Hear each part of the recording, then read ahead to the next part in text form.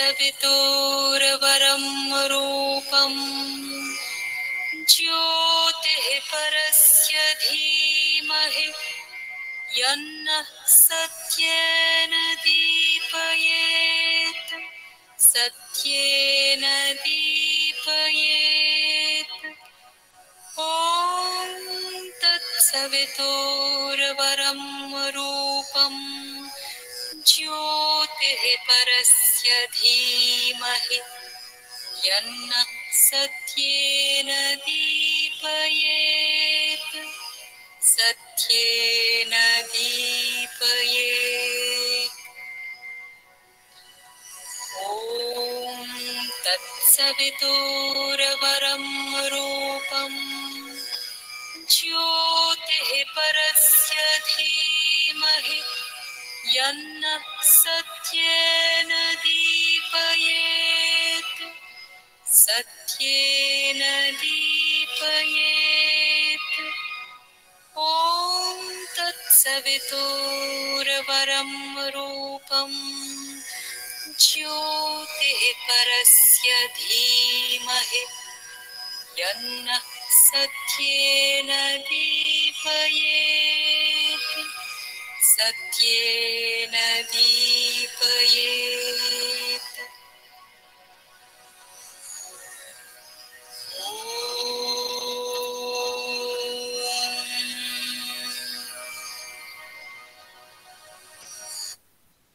அன்னைக்கும் பகவானுக்கும் நன்றி. Thank you sir.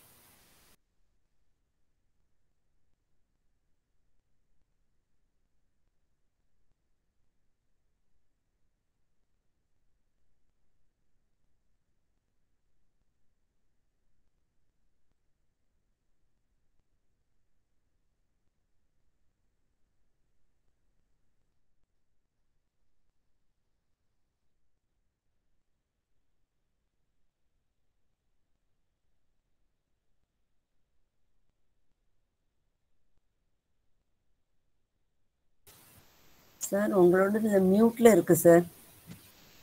We can't hear you. Sorry.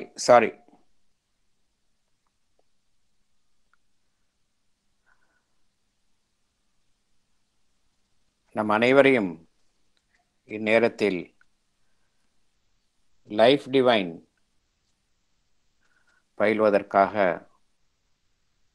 ஒருங்கிணைத்து இந்த வாய்ப்பினை நமக்கு அருளியுள்ள பகவானுக்கும் ஸ்ரீ அன்னைக்கும் நமது நன்றியையும் வணக்கத்தையும் அவர்களது பொற்பாதங்களில் சமர்ப்பிப்போம். இத்தருணத்தில் நம் மனதில் எழும் ஒவ்வொரு எண்ணத்தையும், இங்கு நாம் பேசும் ஒவ்வொரு வார்த்தையையும் அவர்களுக்கு காணிக்கையாக சமர்ப்பிப்போம். அனைவருக்கும் மாலை வணக்கம்.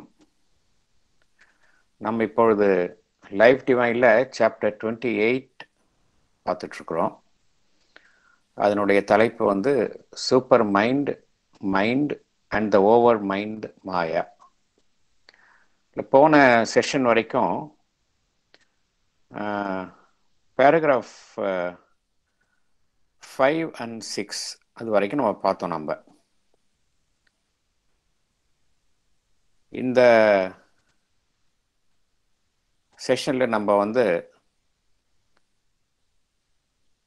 பேராகிராஃப் 7 and 8 பார்க்கலாம். நம்ம டைம் இருக்கிற அவைலபிலிட்டியை வச்சு நம்ம பார்க்கலாம்.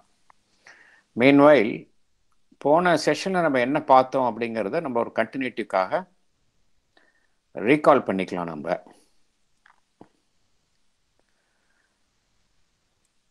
இந்த சாப்டர் ஒரு முக்கியமான சாப்டர். என்ன காரணம் என்றால், இந்த சூப்ராமெண்டல் டிரான்ஸ்ஃபர்மேஷன்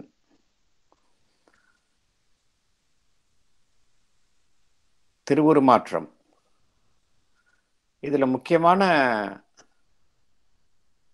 ஒரு அம்சம் என்னவென்றால், இந்த அதிமானச சக்தியின் மூலமாக நம்முடைய கீழ்த்தளத்தில் உள்ள உடல், மனம், வாழ்வு இவை மூன்றையும்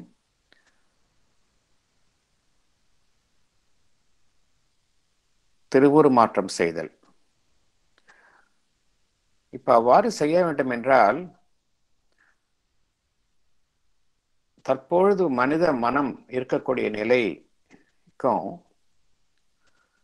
இந்த அதிமனம் இருக்கக்கூடிய நிலைக்கும் இடையில் ஒரு நீண்ட இடைவெளி இருப்பது போல் நமக்கு தோன்றுகின்றது.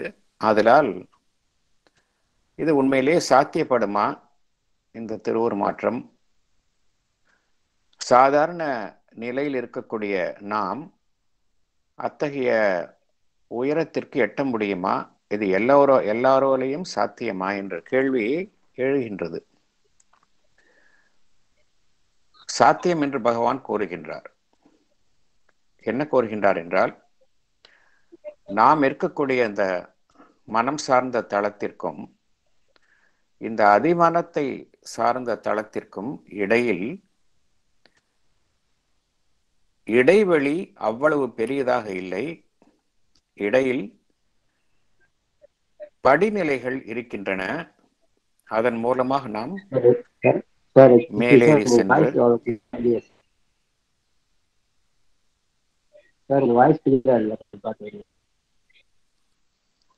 மற்றவங்களுக்கு எப்படி கேக்குது வாய்ஸ்? நல்ல கிளியரா இருக்கு சார். கிளியரா இருக்கு சார். கிளியரா இருக்கு sir. Very clear, very clear. Okay okay okay. I think அவருடைய மேக்ல ஏதாவது சம் மிஸ்டேக் இருக்கும். இந்த படிநிலைகள் மூலமாக நாம் நம்மை உணர்வு நிலையில் உயர முடியும். அதே போல அதே படிநிலைகள் வழியாக இந்த மேலுள்ள சக்தியை இரக்கம் கொள்ள செய்து நம்முடைய அந்த மனம், உடல், வாழ்வு இவை மூன்றையும் திருவுருமாற்றம் செய்ய முடியும் என்று பகவான் கூறுகின்றார். அப்படி என்றால் எது மனித மனதையும் இந்த அதிமனதையும் இணைக்கின்றது என்ற கேள்வி எழுகின்றது. ஏனென்றால் இந்த ஒரு இணைப்பு என்பது இல்லாவிட்டால் இது சாத்தியமில்லை. மனித மனம் இதை கடந்து செல்ல முடியாது. ஆகையால் ஏதோ ஒரு இணைப்பு இருந்தாக வேண்டும். அதன் மூலமாகத்தான் இந்த செயல் நடந்தாக வேண்டும். அதற்குத்தான் பகவான் என்ன கூறுகின்றார்? மனித மனதிற்கு மேல் தளங்கள் உள்ளன. அதில் முக்கியமான தளம் என்பது இந்த ஓவர் மைண்ட், மேல் மனம். இந்த மேல் மனம் அதிமனத்துடன் நம்முடைய கீழ் நிலைகளை இணைக்கின்றது. இந்த மேல் மனதிற்கும் அதிமனதிற்கும் இடையில் ஒரு திரை போன்ற ஒரு அமைப்பு இருக்கின்றது. அந்த திரையை ஊடுருவி செல்லும் பொழுது இந்த கீழ்நிலை அமைப்புகள் மேலுள்ள அந்த அதிமனத்துடன் தொடர்பு கொள்கின்றன.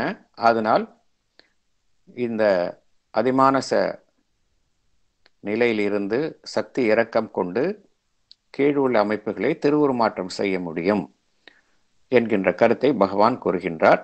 மேலும் என்ன கூறுகின்றார் என்றால், மனித மனம் ஒரு சாதாரண நிலையில், ஒரு சாதாரண மனிதனுக்கு அது சாதாரண நிலையில் இருப்பது போல் ஒரு தோற்றம் காணப்பட்டாலும் கூட உண்மையிலேயே ஒரு மனிதனுக்கு அவ்வாறு இருப்பதில்லை. அவனுடைய மனம் உயர்தளங்களுக்குள் அவ்வப்போது தொடர்பு கொள்ளத்தான் செய்கின்றது. அதன் மூலமாக அவனுக்கு சில ஞானம் எப்பொழுதாவது அவனுக்கு கிட்டுகின்றது. ஒரு மின்னல் போன்ற ஞானம் கிட்டுகின்றது. அவனுடைய அறிவின் செயல்பாடு ஒரு உயர்நிலையில் அவ்வப்பொழுது செயல்படுகின்றது. இத்தகைய மனித மனதின் உயர்நிலை செயல்பாடுகளுக்கெல்லாம் காரணம் இந்த மனித மனம் இந்த உயர் தளங்களோடு தொடர்பில் இருக்கின்றன என்பதைத்தான் உறுதிப்படுத்துகின்றது. ஆகையால் மனித மனம் சாதாரண நிலையில் இருப்பது போல் நமக்கு தோற்றம் அளிப்பது அது ஒரு தோற்றம் தானே தவிர அது உண்மை இல்லை என்ற கருத்தை பகவான் குறிப்பிடுகின்றார். அவ்வாறு நாம் இந்த உயர் அதிமனத்துடன் தொடர்பு கொள்ள வேண்டும் என்றால் என்ன செய்ய வேண்டும், எதன் மூலமாக இது நடைபெறுகின்றது என்ற கேள்வி எழுகின்றது. அதற்குத்தான் பகவான் என்ன கூறுகின்றார் என்றால், 2 விதமான உணர்வு நிலையின் இயக்கங்களின் மூலமாக இது நடைபெறுகின்றது என்று பகவான் குறிப்பிடுகின்றார். அந்த 2 விதமான இயக்கங்கள் கடினமாக இருந்தாலும் கூட அது மனிதனுடைய திறனுக்கு உட்பட்டு தான் இருக்கின்றன. மனிதனால் அதை செயல்படுத்த முடியும் என்கின்ற கருத்தை பகவான் குறிப்பிடுகின்றார். முதல் இயக்கம் என்னவென்றால் அகமுகமான ஒரு இயக்கம், இன்வர்ட் மூமெண்ட். இந்த இன்வர்ட் மூமெண்ட்ல என்ன நடைபெறுகின்றது என்றால், நாம் நம்மளுடைய மேற்புற ஜீவனில் வாழ்கின்றோம், மேற்புற மனதில் வாழ்கின்றோம். நம்மளுடைய ஆழ்நிலையில் இந்த சப்லிமினல் செல்ஃப், ஆழ் நிலை ஜீவன் இருக்கின்றது. சப்லிமினல் செல்ஃப், ஆழ் உணர்வு ஜீவன் என்று கூறலாம். இந்த சப்லிமினல் செல்ஃப், மேற்புறத்தில் இருக்கிற சர்ஃபேஸ் செல்ஃப், இதற்கு இரண்டுக்கும் இடையில் ஒரு சுவர் போன்ற ஒரு அமைப்பு இருக்கின்றது. அதை ஊடுருவி சென்றால் நம்முடைய ஒரு படிப்படியான பயிற்சியின் மூலம் நம்முடைய ஆழ்நிலை ஜீவனுடன் தொடர்பு கொள்ள முடியும். அதை படிப்படியாகத்தான் செய்ய வேண்டும். அதை ஒரு ஃபோர்ஸ்ஃபுல் மெத்தட், ஒரு வலுக்கட்டாயமான முறையில் செய்ய முடியாது. அது அவ்வளவு பாதுகாப்பான ஒரு வழி அல்ல என்று பகவான் குறிப்பிடுகின்றார். இது ஒரு கிராஜுவல் ப்ராசஸ் தான். படிப்படியாகத்தான் மனிதன் பயிற்சியின் மூலம் மேற்கொள்ள வேண்டும் என்ற கருத்தை பகவான் கூறுகின்றார்.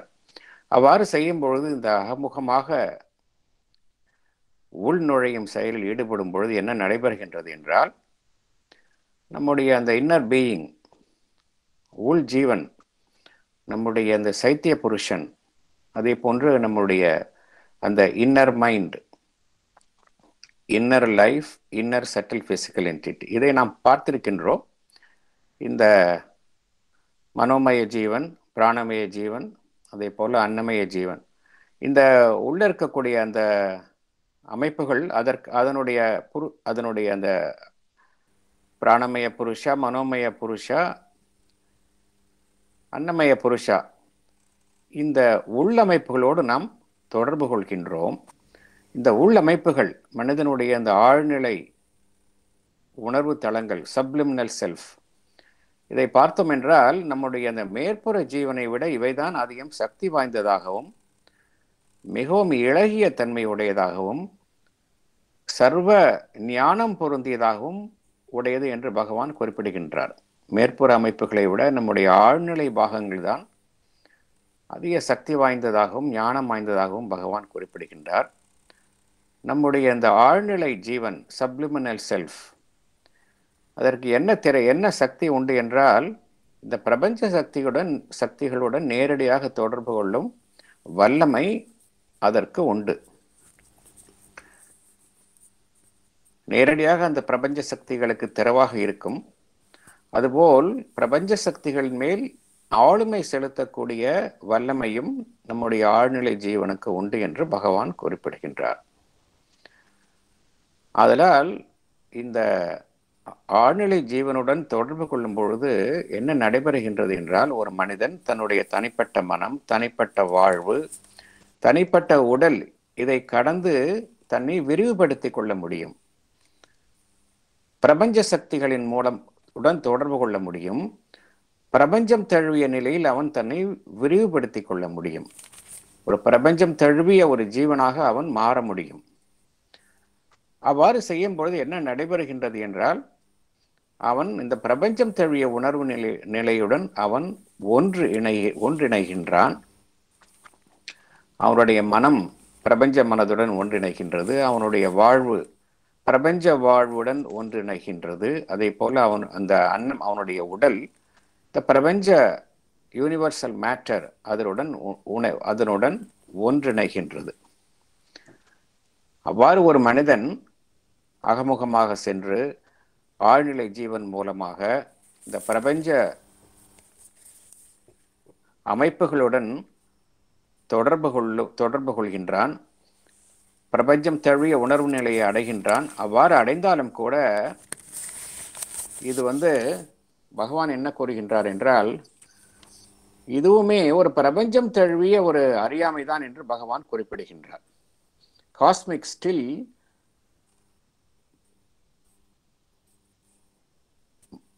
மனிதன் அந்த காஸ்மிக் இக்னோரன்ஸில் தான் இருக்கிறான் அப்படிங்கிறார் பகவான். அதை கடந்து மனிதன் செல்லவில்லை. ஸ்டில் இந்த நிலையை மனிதன் எட்டிய பின்பும் கூட அவன் இந்த காஸ்மிக் இக்னோரன்ஸ், பிரபஞ்சம் தழுவிய இந்த அறியாமையிலிருந்து விடுபடவில்லை என்று பகவான் குறிப்பிடுகின்றார். ஆகையால் இதுதான் இந்த first moment of consciousness. First moment அகமுகமாக உள் சென்று நம்முடைய ஆழ்நிலை ஜீவனுடன் நம்மளுடைய அந்த சட்டில் செல்ஃப், சட்டில் பீயிங், ஆழ்நிலை ஜீவனுடன் தொடர்பு கொண்டு அதன் மூலமாக பிரபஞ்ச அமைப்புகளுடன் தொடர்பு கொள்ளுதல், உணர்வு நிலையை பிரபஞ்சம் தழுவிய நிலையில் விரிவுபடுத்துதல். இது ஒரு முதல் இயக்கம். இதை ஒரு வெற்றிகரமாக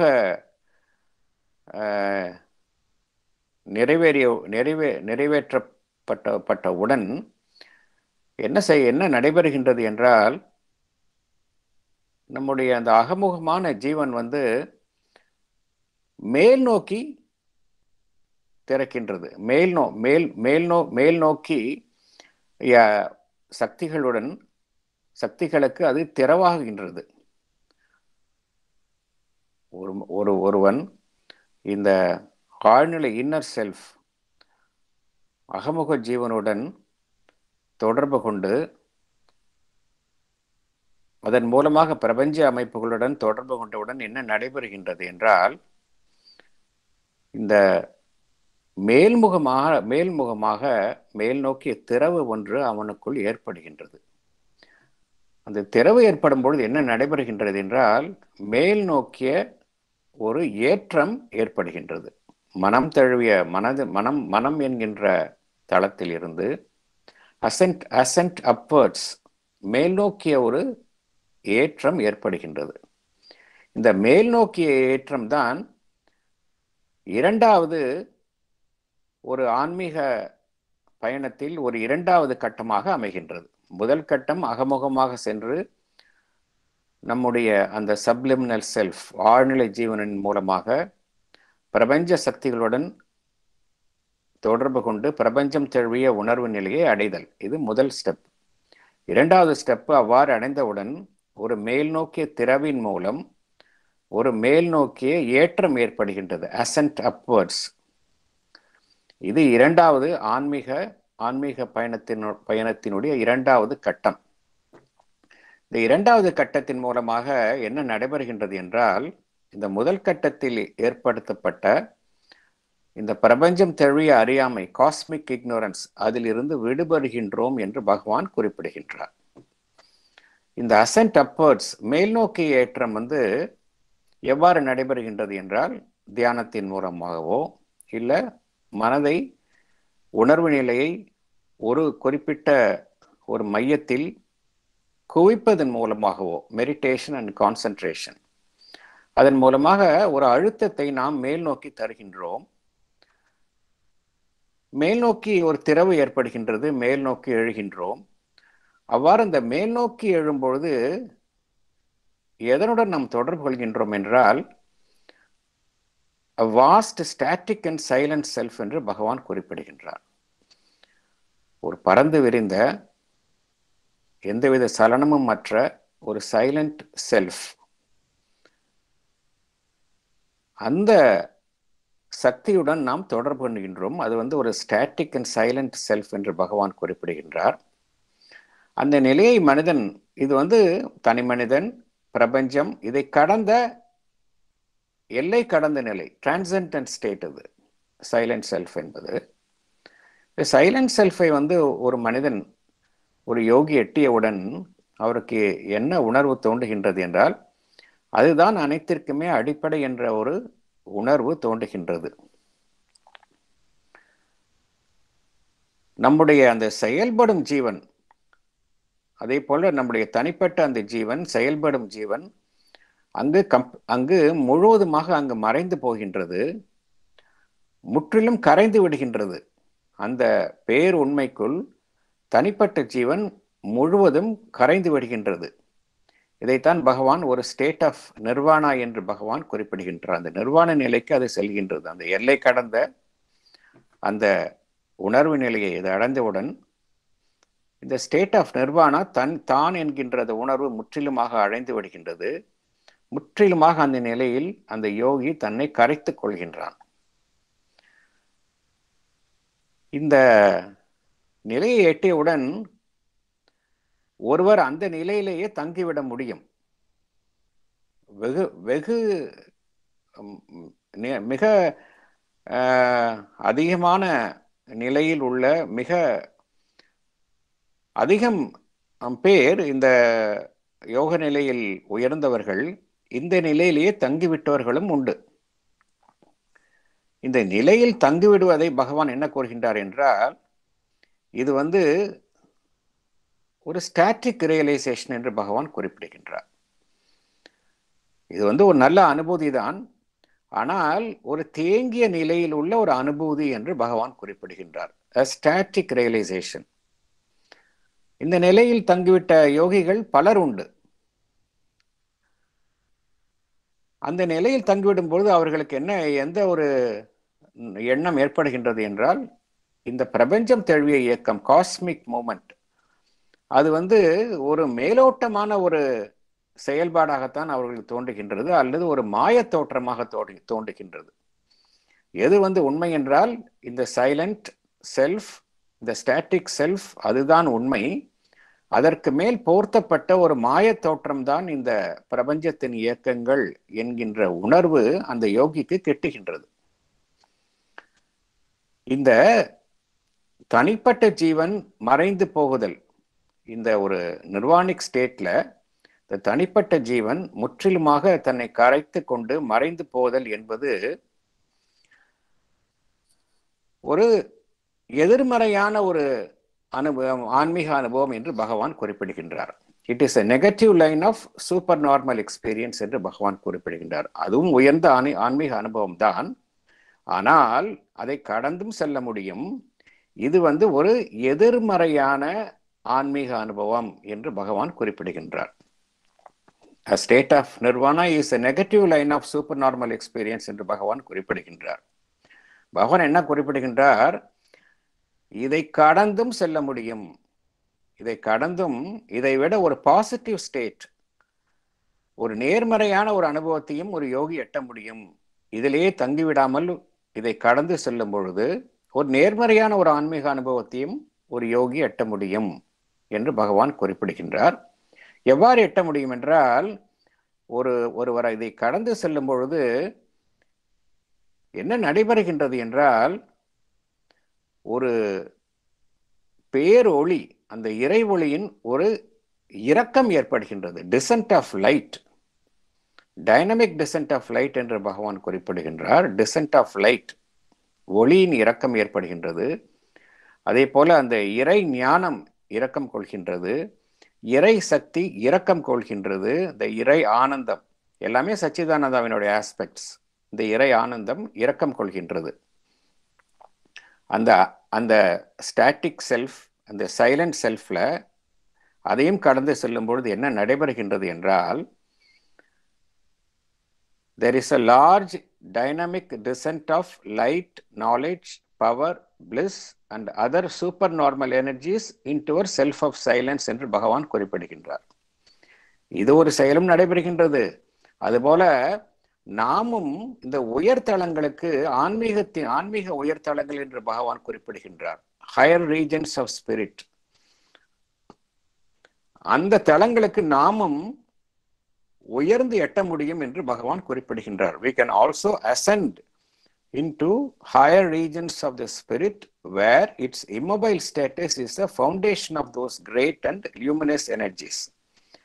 இந்த அசையற்ற நிலை, ஸ்டாட்டிக் செல்ஃப், இதை அடைந்தவுடன் அங்கேயே தங்கிவிடாமல் அதையும் தாண்டி செல்லும் பொழுது என்ன நடைபெறுகின்றது என்றால், ஒரு இரக்கம் ஏற்படுகின்றது. இறை ஒளியின் இரக்கம், இறை ஞானம், இறை சக்தி, இறை ஆனந்தம் இவற்றின் இரக்கம் கொள்கின்றது. அதே போல நாமும்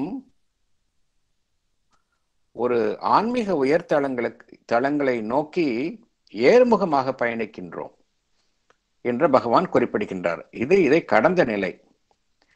இந்த இரண்டு நிலையிலுமே எது உறுதியாகின்றது என்றால், நாம் அறியாமைக்குட்பட்ட மனதில் இருந்து ஒரு ஆன்மீக தளத்திற்கு உயர்ந்து விட்டோம் என்பது உறுதியாகின்றது. ஆனால் இந்த ஸ்டாட்டிக்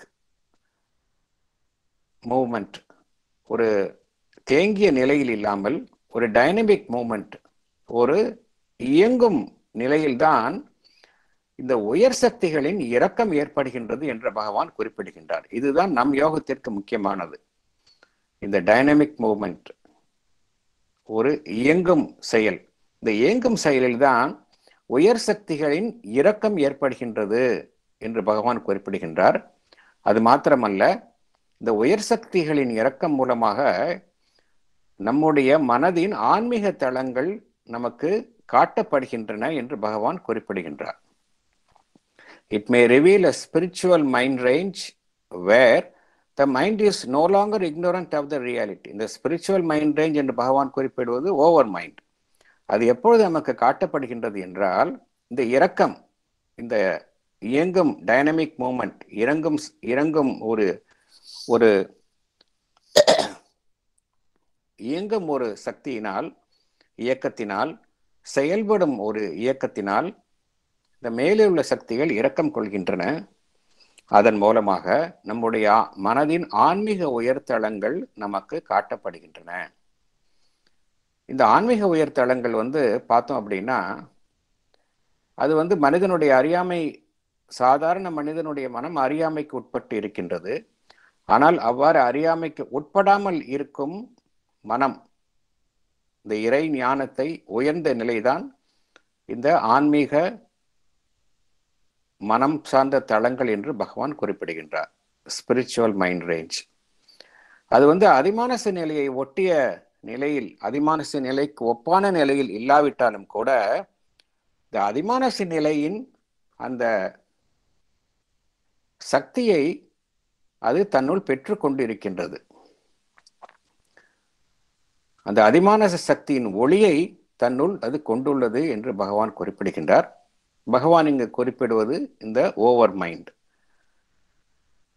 ஆகையால் இந்த இரண்டு விதமான இயக்கங்களின் மூலம் மனிதன் தன்னுடைய மனதின் உயர்தளங்களுக்கு சென்று இந்த ஸ்பிரிச்சுவல் மைண்ட் ரேஞ்ச், மனதின் ஆன்மீக உயர்தளங்களுடன் தொடர்பு கொள்ள முடியும் என்ற கருத்தை பகவான் குறிப்பிடுகின்றார்.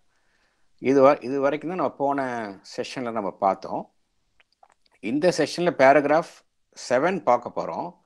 இந்த பேராகிராஃப் 7ல என்ன ஒரு முக்கியமான ஒரு விசேஷம் என்றால், அது முழுவதுமாக பகவான் அங்க எதை குறித்து குறிப்பிடுகின்றார் என்றால், இந்த ஓவர் மைண்டை பற்றி தான். இந்த மனதினோட உயர்தளங்கள், ஹையர் மைண்ட், இல்யூமின் மைண்ட், மனதினுடைய ஹையர் ஸ்பிரிச்சுவல் ரேஞ்சஸ், அதை குறித்து தான் குறிப்பிடுகின்றார். இப்போ பேராகிராஃப் 7லேருந்து போகலாம். மேடம் படிக்கிறீங்களா? படிக்கிறேன் sir. Okay. Chapter 28, Supermind, Mind and the Overmind Maya. Paragraph 7. It is in the latter alternative that we find the secret we are seeking, the means of the transition, the needed step towards a supramental transformation. For we perceive a graduality of ascent, a communication with the more and more deep and immense light and power from above, a scale of intensities which can be regarded as so many stars in the ascension of mind or in a descent into mind from that which is beyond it. Thank you, sir.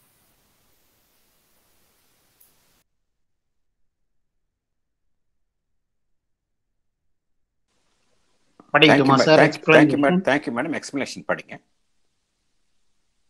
In the later alternative of dynamic descent of light, knowledge, power, bliss, and our ascent into higher regions of the spirit, we find the secret we are seeking, the means of the transition, the needed step towards a supramental transformation, because we perceive a graduality of ascent, a communication with a more and more deep and immense light and power from above. We perceive a scale of intensities which can be regarded as so many stars in the ascension of mind, or in a descent into mind from that which is beyond it. At each gradation, the intensity of light, knowledge, power increases. Thank you. Thank you, sir.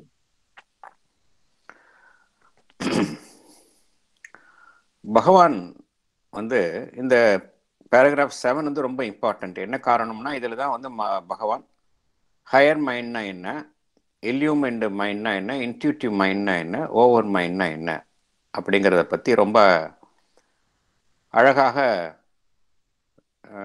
தெளிவாக விளக்குகின்றார். இந்த later alternative என்று பகவான் எதை குறிப்பிடுகின்றார் என்றார், 2 விதமான இயக்கங்களை பார்த்தோம்.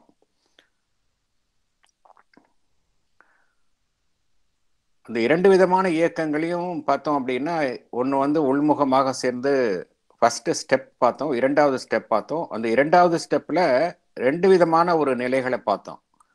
ஒன்று அந்த எல்லை கடந்த அந்த டிரான்சென்டன்ட் state, the silent and vast, அந்த செல்ஃப், அந்த நிலைக்கு சென்று மனிதன் ஒரு யோகி வந்து தன்னை இழந்து தன்னை கரைத்து கொண்டு அந்த நிலையிலேயே தங்கிவிடுதல்.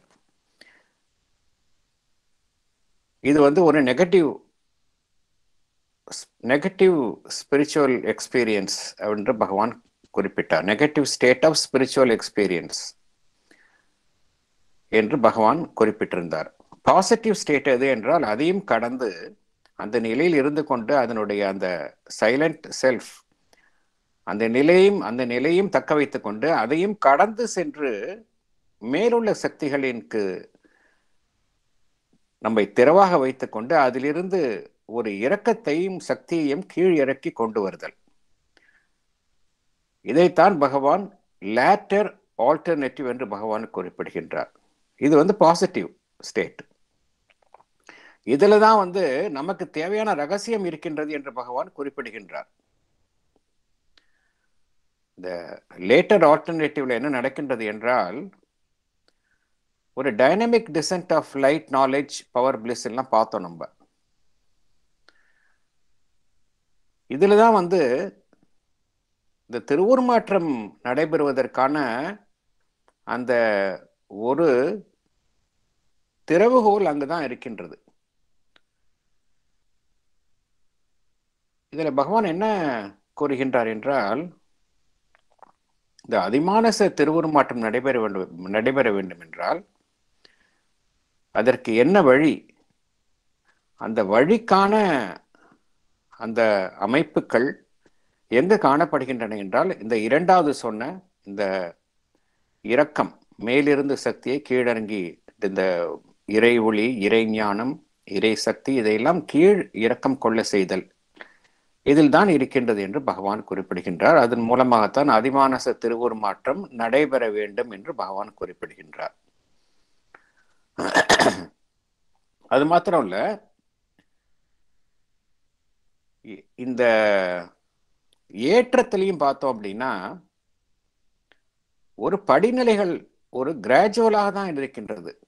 மெல்ல மெல்லதான் அந்த ஏற்றம் படிநிலைகளின் மூலமாக ஏற்படுகின்றது.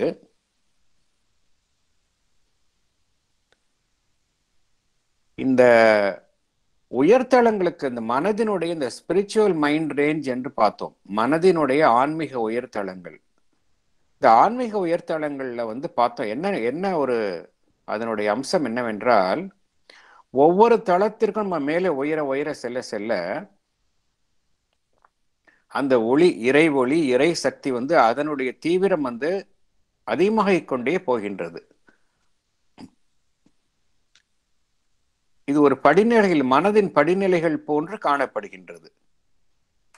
அதே போல அந்த மேலுள்ள தலங்களில் இருந்து இரக்கமும் மனதில் உயர் நிலையில் உள்ள சக்தியில் இருந்து, இறை சக்தியில் இருந்து மனதினுடைய தலங்களுக்கு இரக்கமும் நடைபெறுகின்றது. இதைத்தான் பகவான் இங்கு குறிப்பிடுகின்றார். It is in the latter alternative that we find the secret we are seeking, the means of the transition, the needed step towards a supramental transformation. For we perceive a graduality of ascent, a communication with a more and more deep and immense light and power from above, a scale of intensities. Scale of intensities ஒவ்வொரு படிநிலைகளையுமே அதனுடைய தீவிரம் அதிகமாகிக் கொண்டே போகின்றது. Higher மைண்ட்ல ஒரு தீவிரம் இருக்கின்றது, இல்லுமின் மைண்ட்ல அதனுடைய தீவிரம் இன்னும் அதிகமாகின்றது, அதனுடைய சக்தி எல்லாமே அதிகமாகின்றது. இல்லுமின் மைண்ட்ல மிகவும் அதிகமாகின்றது, இன்ட்யூட்டிவ் மைண்ட்ல இன்னும் மிகவும் அதிகமாகின்றது, ஓவர் மைண்ட்ல உச்சகட்ட நிலையில் இருக்கின்றது. இதைத்தான் பகவான் குறிப்பிட்டிருக்கின்றார். இந்த ஸ்கேல் ஆஃப் இன்டென்சிட்டிஸ் மனதினுடைய ஆன்மீக தளங்கள்ல மேலே செல்ல செல்ல அதுவும் அதிகமாகின்றது என்று பகவான் குறிப்பிடுகின்றார். ஒரு படிக்கட்டுகள் போல இருக்கின்றன. இந்த படிக்கட்டுகளின் மூலமாக ஏற்றமும் நடைபெறுகின்றது, அதே போல மேலுள்ள சக்தியில் இருந்து இரக்கமும் நடைபெறுகின்றது. அதுதான் பகவான் குறிப்பிடுகின்றார். இந்த டைனமிக் மூவ்மெண்ட் என்று பகவான் எதனால குறிப்பிடுகின்றார் என்றால், இந்த சைலண்ட் செல்ஃப்லே தங்கிவிடாமல் அதை கடந்து செல்லும் பொழுது அதில் இருந்து இரக்கம் நடைபெறுகின்றது. அந்த இரக்கம் எதன் மூலமாக நடைபெறுகின்றது என்றால், இந்த மனதினுடைய ஆன்மீக உயர்தளங்களின் மூலமாக இரக்கமும் நடைபெறுகின்றது என்று பகவான் குறிப்பிடுகின்றார். இதெல்லாம் பகவானினுடைய நேரடியான அனுபவங்கள். ஏனென்றால் இந்த சைலண்ட் அண்ட் ஸ்டாட்டிக் செல்ஃப் பகவான் 3 நாளில் எட்டிவிட்டார். நிர்வாணிக் ஸ்டேட் ஆஃப் நிர்வாணா என்பதை பகவான் அவருடைய யோகத்தில் 3 நாட்களில் அவர் எய்துவிட்டார். பட் அதனுடன் அவர் தங்கிவிடவில்லை. அதையும் கடந்து செல்ல முடியும் என்பதை அவர் அதையும் கடந்து சென்றுதான் அவருடைய இந்த ஆன்மீக உண்மைகளை அவர் கண்டறிந்தார். இப்ப அடுத்த பார்ட் ஆஃப் பேராகிராஃப் போலாம். We are aware of a sea-like downpour of masses of a spontaneous knowledge which assumes the nature of thought but has a different character from the process of thought to which we are accustomed. For there is nothing here of seeking, no trace of mental construction, no labor of speculation or difficult discovery. It is an automatic and spontaneous knowledge from a higher mind that seems to be in possession of truth and not in search of hidden and withheld realities. One observes that this thought is much more capable than the mind of including at once a mass of knowledge in a single view. It has a cosmic character, not the stamp of an individual thinking. Thank you, sir. Thank you. இந்த portion, இந்த paragraph 7 அப்படிங்கிறது ரொம்ப it's a very long paragraph. அதில் ஒவ்வொரு போர்ஷன்லையும் பகவான் மைண்டினுடைய ஒவ்வொரு ஆஸ்பெக்டை விளக்குகின்றார். இந்த போர்ஷன்ல பகவான் ஹையர் மைண்டை பற்றி விளக்குகின்றார். We will go to the explanation.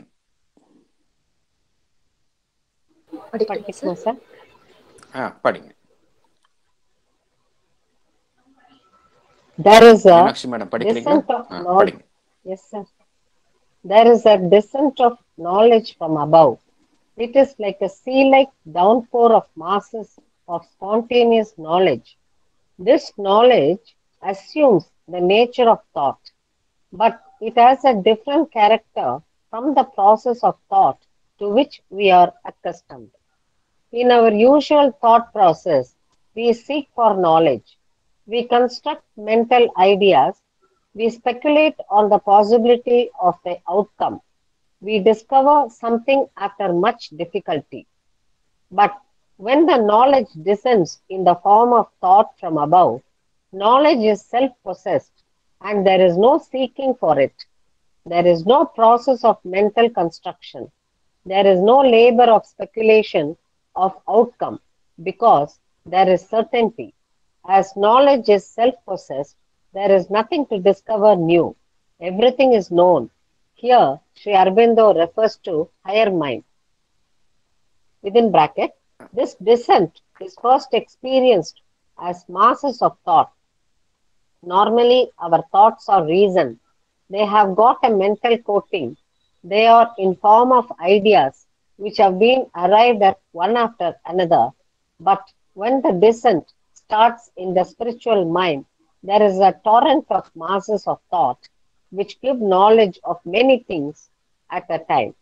It is not a labored knowledge. Sri Aurobindo calls it the higher mind.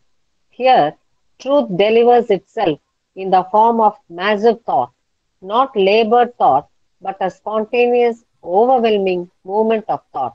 Sri M.P. Pandit talks on the light divine, page 178. Thank you, sir. Thank you, madam. Thank you.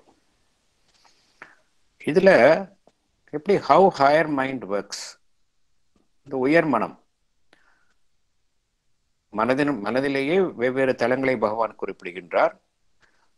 சாதாரண மனித நிலையில் காணப்படும் மனம், அதற்கு அடுத்தது உயர் மனம், அதற்கு அடுத்தது அந்த ஒளி பொருந்திய மனம் இல்லுமின்டு மைண்ட், அதுக்கு அடுத்தது இந்த இன்ட்யூட்டிவ் மைண்ட் என்று பகவான் குறிப்பிடுகின்றார். அதுக்கு அடுத்தது தான் மேல் மனம், ஓவர் மைண்ட். இதுல இந்த ஹையர் மைண்ட், இந்த ஹையர் மைண்ட்ல என்ன நடைபெறுகின்றது என்றால், இங்கு அந்த ஞானம் எவ்வாறு கிடைக்கப் பெறுகின்றது என்றால், ஒரு இரக்கத்தின் மூலமாக கிடைக்கப்படுகின்றது. டிசென்ட், அதன் மூலமாக ஞானம் மேலிருந்து கீழே இறங்குகின்றது. Dissent of knowledge. அது எப்படி என்றால் பகவான் மிகவும் அழகாக விவரிக்கின்றார்.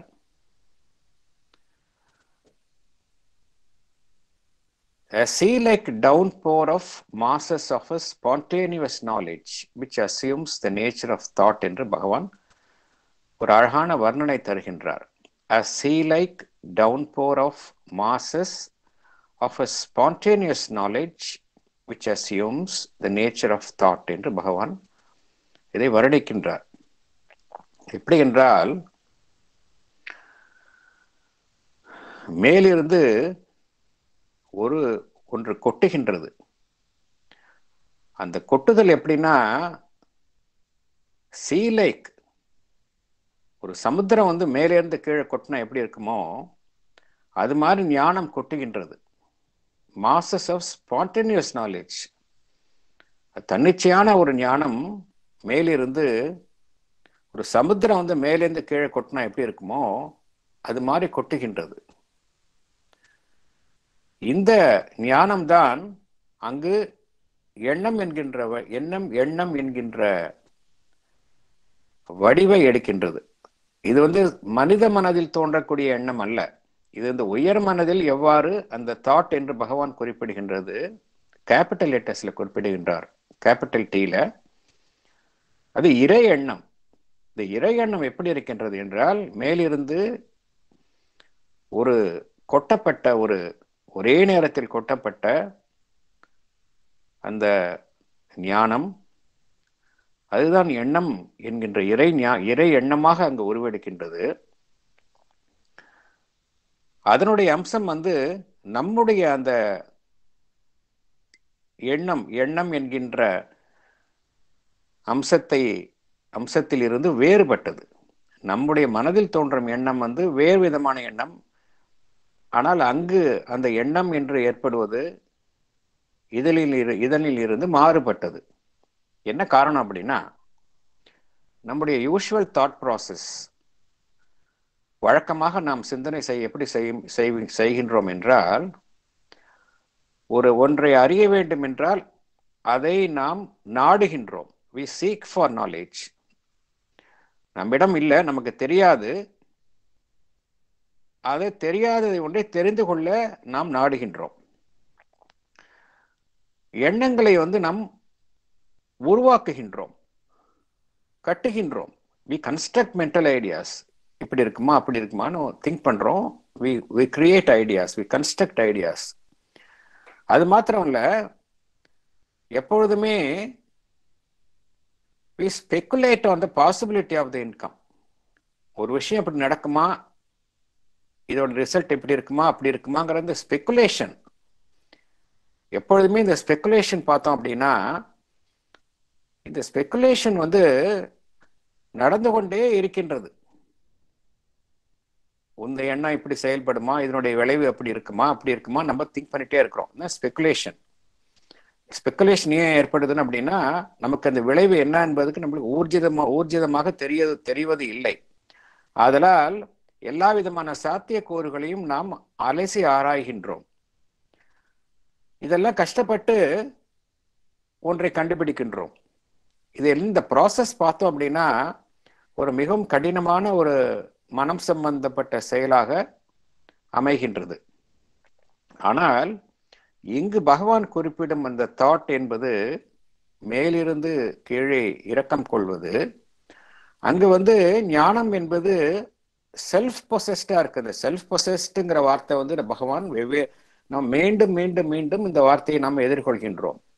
டிலைட்டை பார்த்தோம் அப்படின்னா அதுவும் செல்ஃப் பொசஸ்டா இருக்கின்றது.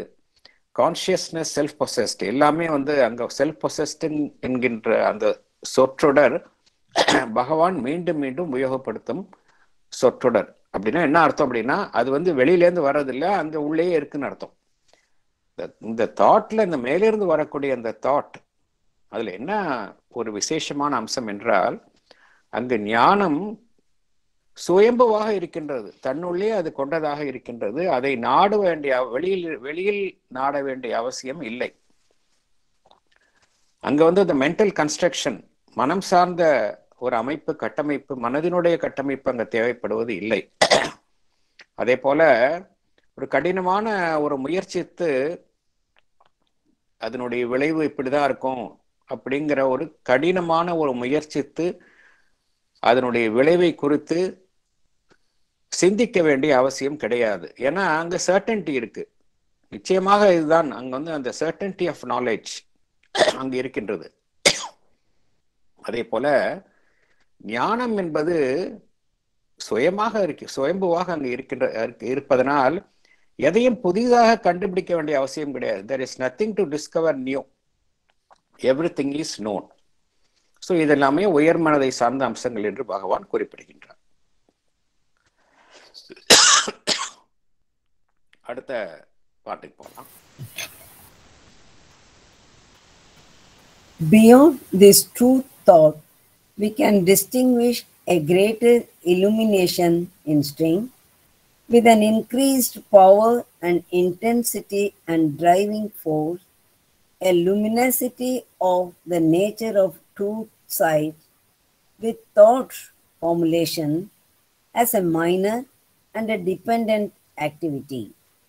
If we accept the Vedic image of the Son of Truth, an image which in this experience becomes a reality, we may compare the action of the higher mind to a composed and steady sunshine, the energy of the illumined mind beyond it to an outpouring of massive lightnings of flaming sun stuff. Thank you madam, thank you. Explanation படிக்கலாம். படிக்கணுமா sir? Okay, படிக்கலாம் please. Beyond this truth thought, we can distinguish a greater illumination instinct. This illumination instinct has an increased power and intensity and driving force. Here, the luminosity, light, is of the nature of truth sight.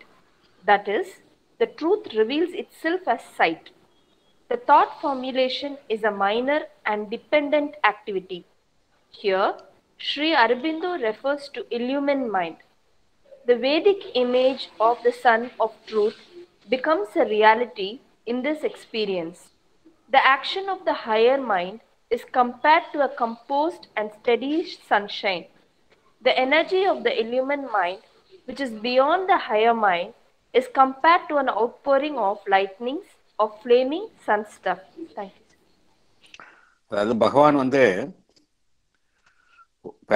ஒவ்வொரு அம்சத்தையும் குறிக்கும் பொழுது ரொம்ப பியூட்டிஃபுல்லான ஒரு அந்த வருணனை பார்த்தோம், description பார்த்தோம் அப்படின்னா ரொம்ப பியூட்டிஃபுல்லா இருக்கின்றது. போன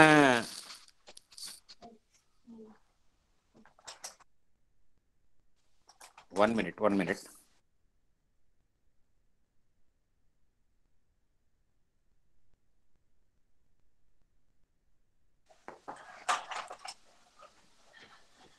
போன ஹையர் மைண்டை குறித்து என்ன சொன்னார் என்றால் பகவான் ஒரு sea like downpour of masses of spontaneous knowledge என்றார். இந்த illumined mind பத்தி பகவான் என்ன குறிப்பிடுகின்றார் என்றால் இது வந்து அந்த வேதிக் image of son of truth என்று பகவான் குறிப்பிடுகின்றார்.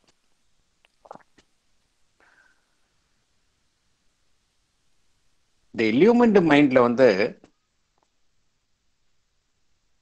என்ன ஒரு விசேஷமான அம்சம் என்றால் எல்லாமே இங்க அந்த எல்லாமே வந்து ஒளியாக காட்டப்படுகின்றது. ஹையர் மைண்ட்ல என்ன பார்த்தோம், இந்த ஞானம் வந்து கீழே இறக்கம் கொள்கின்றது என்கின்றத பார்த்தோம். எல்லாமே ஒரு massive down power of thought என்று பார்த்தோம். இங்க என்ன எப்படி நடக்கின்றது என்றால் இந்த illumination instinct எல்லாமே வந்து ஒரு வெளிச்சம் போட்டு காட்டப்படுகின்றன.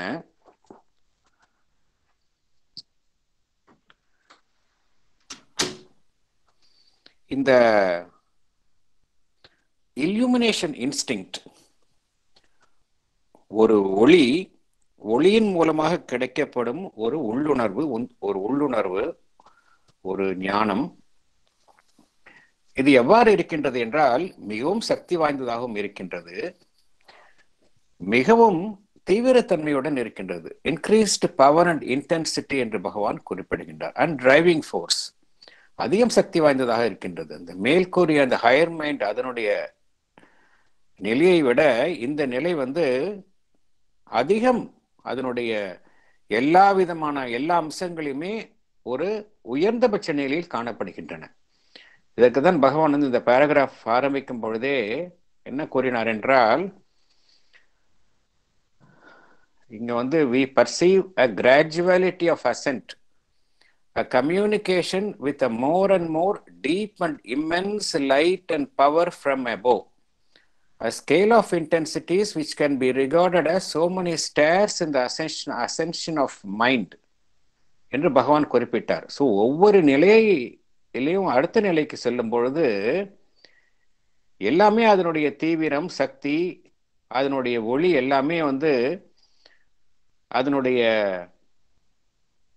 அம்சத்தில் உயர்ந்து காணப்படுகின்றன என்று பகவான் குறிப்பிடுகின்றார். இங்க என்ன ஒரு முக்கியமான ஒரு அம்சம் என்னவென்றால் உண்மை, இந்த இறை உண்மை என்பது எவ்வாறு காணப்படுகின்றது என்றால் ஒளியாக தன்னை காட்டிக்கொள்கின்றது, ஒளியாக வெளிப்படுகின்றது. எல்லாமே இந்த ட்ரூத் சைட், இந்த ட்ரூத் வந்து ஒளியாக தன்னை வெளிப்படுத்திக் கொள்கின்றது. இங்க வந்து இந்த தாட் ஃபார்முலேஷன், எண்ணங்களின் உருவாக்குதல் என்பது பிரதானமான ஒரு அம்சம் கிடையாது. It is a minor and dependent activity என்று பகவான் குறிப்பிடுகின்றார். அது எண்ணம் உருவாகலாம், ஆனா அது பிரதானம் கிடையாது. இங்க பிரதானம் எதுவென்றால் உண்மை ஒளியின் மூலமாக தன்னை காட்டிக்கொள்வதுதான் இங்கு பிரதானமான அம்சம். பகவான் என்ன கூறுகின்றார் என்றால் the Vedic image of the Son of Truth. The Son of Truth என்பது becomes a reality in this experience என்று பகவான் குறிப்பிடுகின்றார். The higher mind, the illumined mind, இது இரண்டுமே பகவான் வேறுபடுத்தி காட்டுகின்றார்.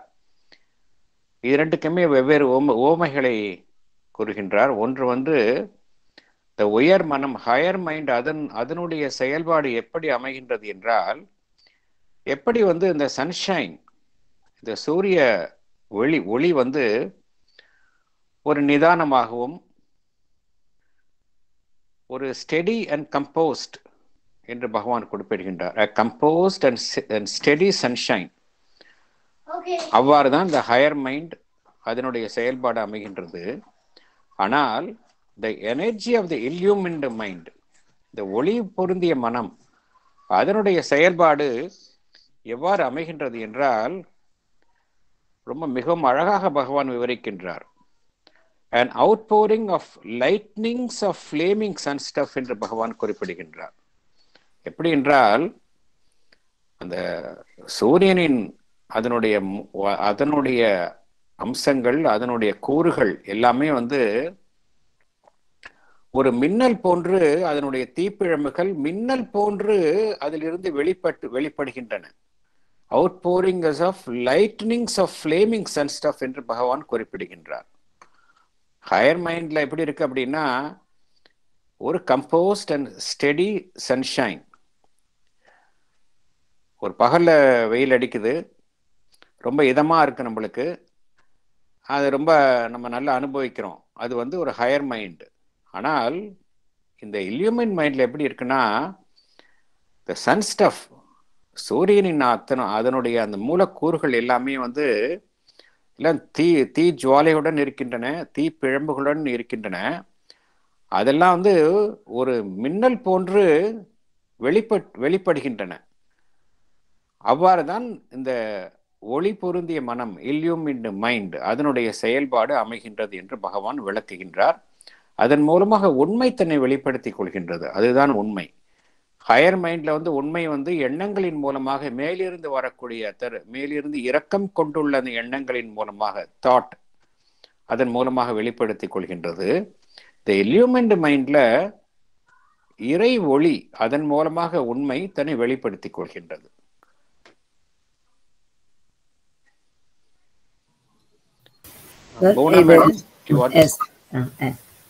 இதுல வந்து அவர் ரங்கநாதனுடைய இதை கேட்கும் பொழுது ரொம்ப அழகா சொல்லியிருந்தார் சார். அது அதாவது இந்த ஹையர் மைண்ட்ல இருக்கும் பொழுது நாம் வந்து அந்த உயர் எண்ணங்களை வைத்து கொண்டு அந்த பொருட்களை புரிந்து கொள்கிறோம். நம்முடைய தாட் ப்ராசஸை வச்சு நம்ம அந்த பொருளை அலசி ஆராய்ந்து பார்க்காமல் அந்த உயர் டிசென்ட் எண்ணங்கள் அதை வைத்து அந்த பொருளின் உண்மை தன்மை புரிந்து கொள்கிறோம் அப்படின்னு சொல்லியிருந்தார்.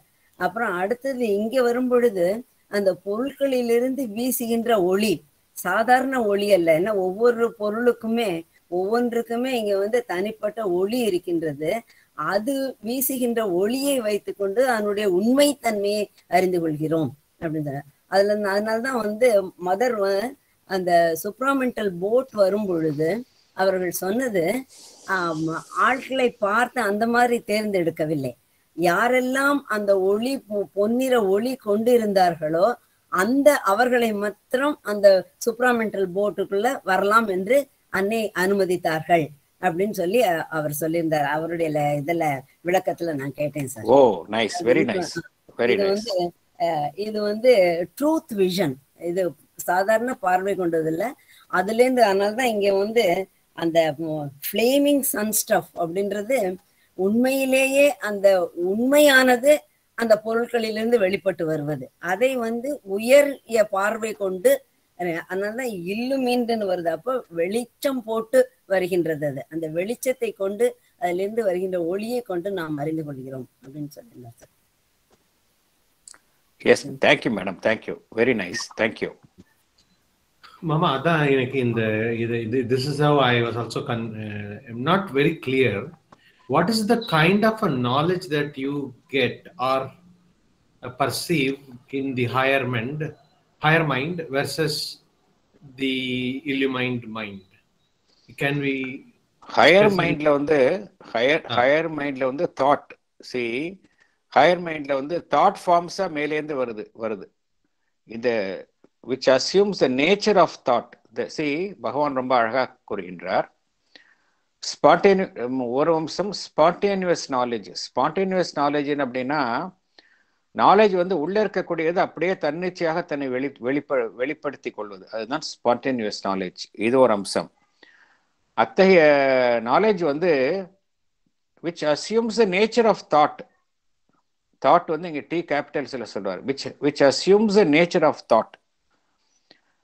ஆனால் இந்த தாட் என்பது நம்முடைய அந்த எண்ணம் அதனில் இருந்து வேறுபட்டது என்று பகவான் குறிப்பிடுகின்றார். நமக்கு வழக்கமாக நாம் the thought to which we are accustomed, that is different from this thought. என்ன காரணம் அப்படின்னா, இங்க தாட் வந்து அந்த knowledge reveals it self. Knowledge வந்து ஃபார் எக்ஸாம்பிள் ஒரு மலர் இருக்கின்றது, இந்த மலர் வந்து மூடிய நிலையில் இருக்கின்றது. சடனா அந்த மலர் தன்னை இதழ்களை விரித்து தன்னை காட்டிக்கொள்கின்றது, தன்னை வெளிப்படுத்திக் கொள்கின்றது. அதே போலதான் இங்க நாலேஜ் வந்து suddenly it reveals it self. இங்க வந்து இந்த ப்ராசஸ் ஆஃப் திங்கிங்கே கிடையாது. இங்க ஜஸ்ட் நாலேஜ் வந்து மேலேந்து வருது, அப்படியே தன்னை வெளிப்படுத்தி கொள்கின்றது. இங்க வந்து நம்ம இந்த அறிவை ஞானத்தை தேடி போவதில்லை. there is no seeking of knowledge.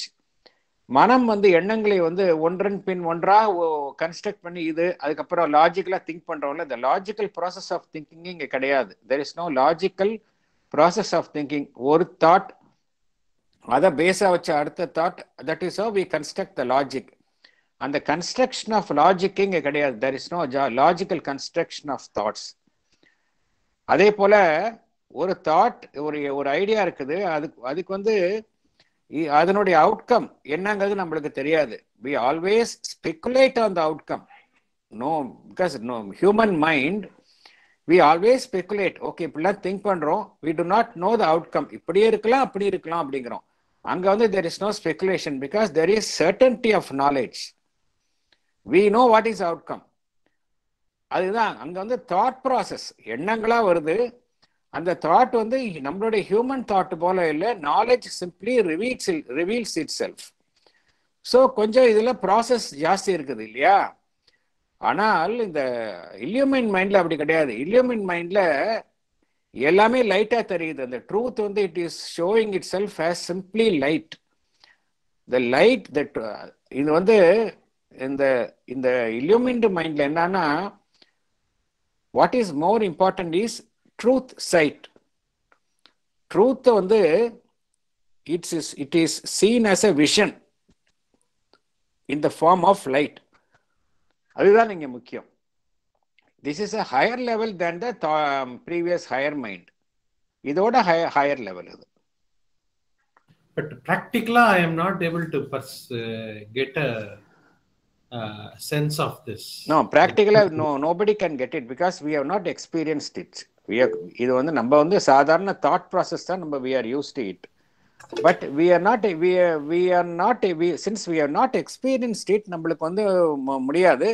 But we can take some examples and know. For example, ஒரு லைட் மூலமா ஒன்று அப்படியே லைட் மூலமா பார்க்க முடியும் அப்படின்னா அப்படிதான் அது வந்து it is something which we can visualize. But நம்ம since we have not experienced it, நம்மளால புரிஞ்சுக்க முடியல. அதுதான் அதை நம்மளால இப்போதைக்கு மென்டல் லெவலில் since we are in our ordinary mental state, இன்டெலெக்சுவலாக நம்மளால புரிஞ்சுக்க முடியல. பட் அட் பெஸ்ட் என்ன புரிஞ்சுக்கலாம் அப்படின்னா, அங்கே எல்லாமே வெளிச்சமாக தெரியுது. உண்மை வந்து கம்ப்ளீட்டா in the form of light they are able to see. The vision is more important இங்க. இப்ப ஒரு ஐடியா நம்ம மைண்ட்ல வருது and we don't know why that my idea came. And so for example, if we meet somebody and suddenly you feel good about that person or suddenly we feel bad about that person, those things can be an indication of a higher mind in action. Can we say that? You see, number most of the human beings, we are all in the ordinary state of mind, but sometimes நம்ம வந்து we are in touch with the higher ranges of mind. sometimes ரொம்ப occasionally தான் பண்றோம். majority of the timesல we live in our ordinary mind state.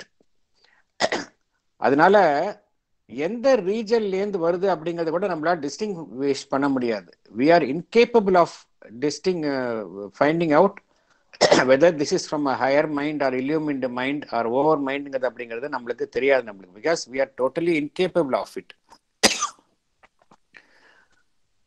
அதனால those activities நம்மளுக்கு வந்து எந்த எந்த இது வந்து அது சொல்லக்கூடிய கெப்பாசிட்டி நம்மளுக்கு கிடையாது. People like Sri Aurobindo can tell, but not from our capacity, we can say. Just trying to like extrapolate, right? If sila per irukanga and there are some kids who can solve Rubik cube in a minute, or similarly Einstein was able to explain complex subjects, are able to Einstein ode level of knowledge, our knowledge is even the most difficult thing that we think is very dark and unknown, is for him it looks so clean and apparent. That could be that illumined mind. Can we give some examples of, or has anybody quoted this? For example, intuitive plane la Einstein kadachadhu ellame intuitive plane la kadachadunu he himself has admitted. Intuition comes to everyone, but intuition la vandu many scientists have admitted that intuition has come. It has come to mathematical genius and Ramanuja ku vandirukku. They are not able to explain logically why it has come, but it has come. Adu mari irukalla vandu the intuitive plane la irundhu varudhu. Adu considered as a higher mind or illumined mind? No. You see, higher mind vera, illumined mind vera, intuitive mind vera. Intuition is the highest level. Oh, intuition even higher. Okay. Ama. It is a higher. It's still higher. But what happens na in the phenomenon of contacting with the higher ranges of mind, எல்லாருக்குமே நடைபெறுகின்றது. அதைத்தான் பகவான் கூறுகின்றார். This process happens to everyone. அப்பப்ப நடைபெறுகின்றது. தொடர்ச்சியாக நடைபெற்றா அது வந்து நம்ம எல்லாம் மைண்ட்ல உயர்நிலையை எட்டி விட்டோம் என்று அர்த்தம். அது மாதிரி இல்லை. எப்பவாவது நடைபெறுகின்றது. அதுவாறு நடைபெறுவது கூட எந்த பிளேன்ல இருந்து வருகின்றது என்பதை அறியக்கூடிய அந்த கெப்பாசிட்டி நமக்கு கிடையாது. Maybe we may get from intuitive plane or sometimes from higher mind, sometimes from illumined mind. அப்பப்ப கிடைக்கும். But from which plane we are getting அப்படிங்கிறத அந்த discerning capacity, அதை கண்டறியக்கூடிய அந்த திறமை நமக்கு கிடையாது. பிகாஸ் அதை ஒன்றை வந்து அறிய வேண்டும் என்றால் அதனை விட நம்ம உயர்நிலையில செல்லும் பொழுதுதான் நம்மளால அறிய முடியும். ஆனால் நாம் இருக்கக்கூடிய நிலை வந்து ஹியூமன் மைண்ட் அந்த லெவலில் தான் இருக்கிறோம். நமக்கு அந்த ஜட்ஜ் பண்ண முடியாது எந்த பிளேன்ல வருது அப்படின்னு அறிய முடியாது. ஒன்றே ஒன்று புரிஞ்சுக்கலாம், we are already in touch with those higher planes very occasionally. அதை தான் நம்ம we have to understand. Okay.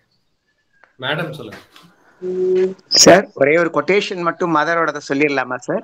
Rangarajan சொல்லுங்க. In thy light we shall see, in thy knowledge we shall know, in thy will we shall realize. ஆண்டவரே, உம்முடைய ஒளியால் நாங்கள் காண்போமாக, உங்களுடைய அறிவால் நாங்கள் அறிவோமாக, உங்களுடைய சங்கல்பத்தால் நாங்கள் ஈடவருமாக அப்படின்னு அன்னையோட quotation sir. Just wanted to tell. Thank you. Okay. Vasudevan sir, you wanted to say something? Yes sir. Am I audible now? Yes. ஒன்றும் இல்லை சார், டவுட் கேட்டார் இல்லையா அந்த higher mind and illumined mind. We could imagine that as a beam of light. கீழே வரவரை அது disbursement ஜாஸ்தியா இருக்கு.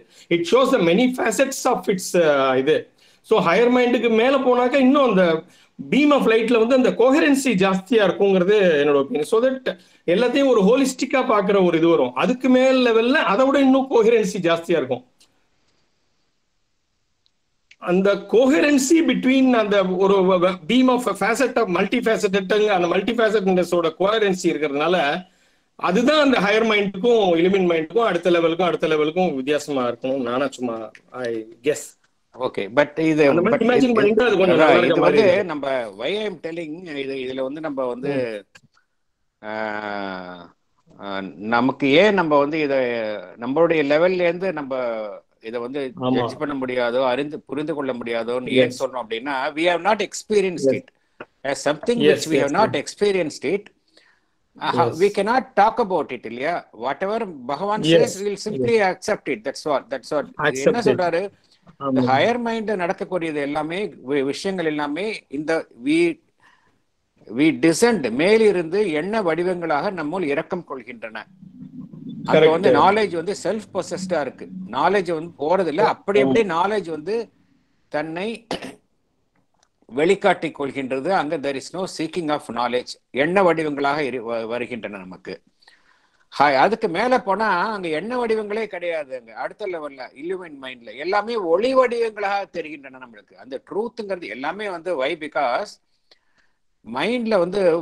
மைண்ட்ல வந்து சிந்திக்கிறோம், எல்லாம் பண்றோம். எதுக்காக பண்றோம்? Ultimately we want to find the truth, இல்லையா? அல்டிமேட்டா what we are doing, we are in the process of arriving at the truth.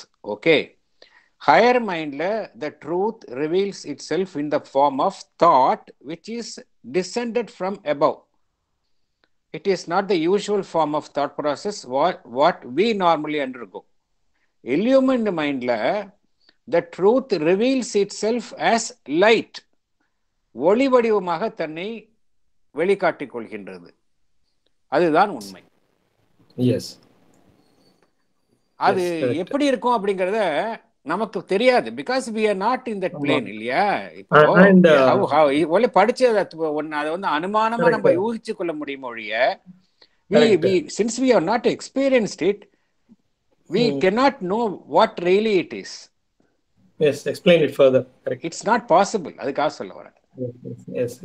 And ஒரு higher mind அப்படி பண்ணனும் அப்படினா we will be making a very poor what do you call poor estimation தான் இருக்கும், இல்லையா? It may not be a right. மைண்ட்ல வந்து இப்படி இருக்கலாமா அப்படி இருக்கலாம் போனா it will be a mere speculation இருக்குமே ஒழிய, again it will not be in the processல நம்ம வந்து we will not arrive at the truth again. So it's better to accept whatever Bhagavan says and let us keep quiet. It will again this knowledge also will reveal itself. Correct. Okay sir. Thank you. அப்புறம் இன்னொன்னு அந்த இதுலயே அந்த we may compare the action of the higher mind to a composed and steady sunshine, whereas the energy of the illumined mind beyond it to an outpouring of a massive lightning of flaming sun stuff. So it's more turbulent. Is illumined mind more turbulent than the higher mind? Not turbulent. அதனுடைய outburst of knowledge வந்து it happens in a flash with more intensity. Imagine lightnings மாதிரி அந்த flame அந்த sun stuff, சூரியனுடைய அந்த பொருட்கள், Sun stuff என்றால் அந்த சூரியனுடைய அந்த தீப்பிழம்பு போன்ற பொருட்கள் எல்லாமே லைட்னிங்ஸ் போல ஒரு மின்னல் போன்ற அப்படியே நம்மை வந்து அடைகின்றன. ஒரு ஃபிளாஷ்ல அப்படியே எல்லாமே வருது. வேறஸ் அங்க வந்து there is a descent. அது வந்து ஒரு கிராஜுவல் ப்ராசஸா இருக்கு ஹையர் மைண்ட்ல. அத எழுதும் போது அதையே வந்து மேசிவ் சி அப்படின்னாரு. ஆமா, அதுதான் நான் மதர் என்ன சொல்றாங்க, மதர் ரொம்ப அழகா சொல்லியிருக்காங்க இதை பத்தி எல்லாம். ஒரு சாதாரண மனிதனுக்கு ஹையர் மைண்டே வந்து ரொம்ப மிக உயர்ந்த விஷயம் அப்படிங்கிறாங்க.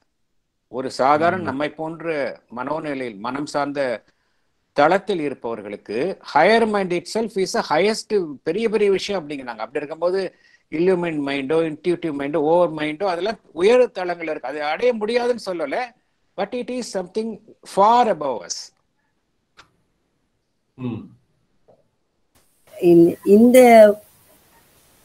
இதனுடைய பேசிக் அந்த ஐடியா வந்து பகவான் ரிக்வேதத்துல அக்னி சூத்திரங்கள்ல இருந்து எடுத்ததா படிச்சிருக்கேன் சார். நான் அதை அந்த ரிக்வேத அக்னி சூத்திரத்துல வர்ற அந்த சரஸ்வதி ஈழா சரமா அந்த 3 தேவியரும் தான் அஸ்வபதி மன்னருக்கு உதவி பண்ணி அவர் வந்து ஒரு இதுக்கு ஹையர் மைண்ட் தென் இல்லுமின் மைண்ட் இன்ட்யூட்டிவ் மைண்ட் எல்லாத்துக்கும் கூட்டின்னு போறாங்க அப்படின்னு சொல்லிட்டு அதனுடைய இந்த ஸ்லோகமானது இங்க ரிக்வேதத்துல சுக்தம் 3ல ஒரு 8வது ஸ்லோகமா வந்திருக்குது.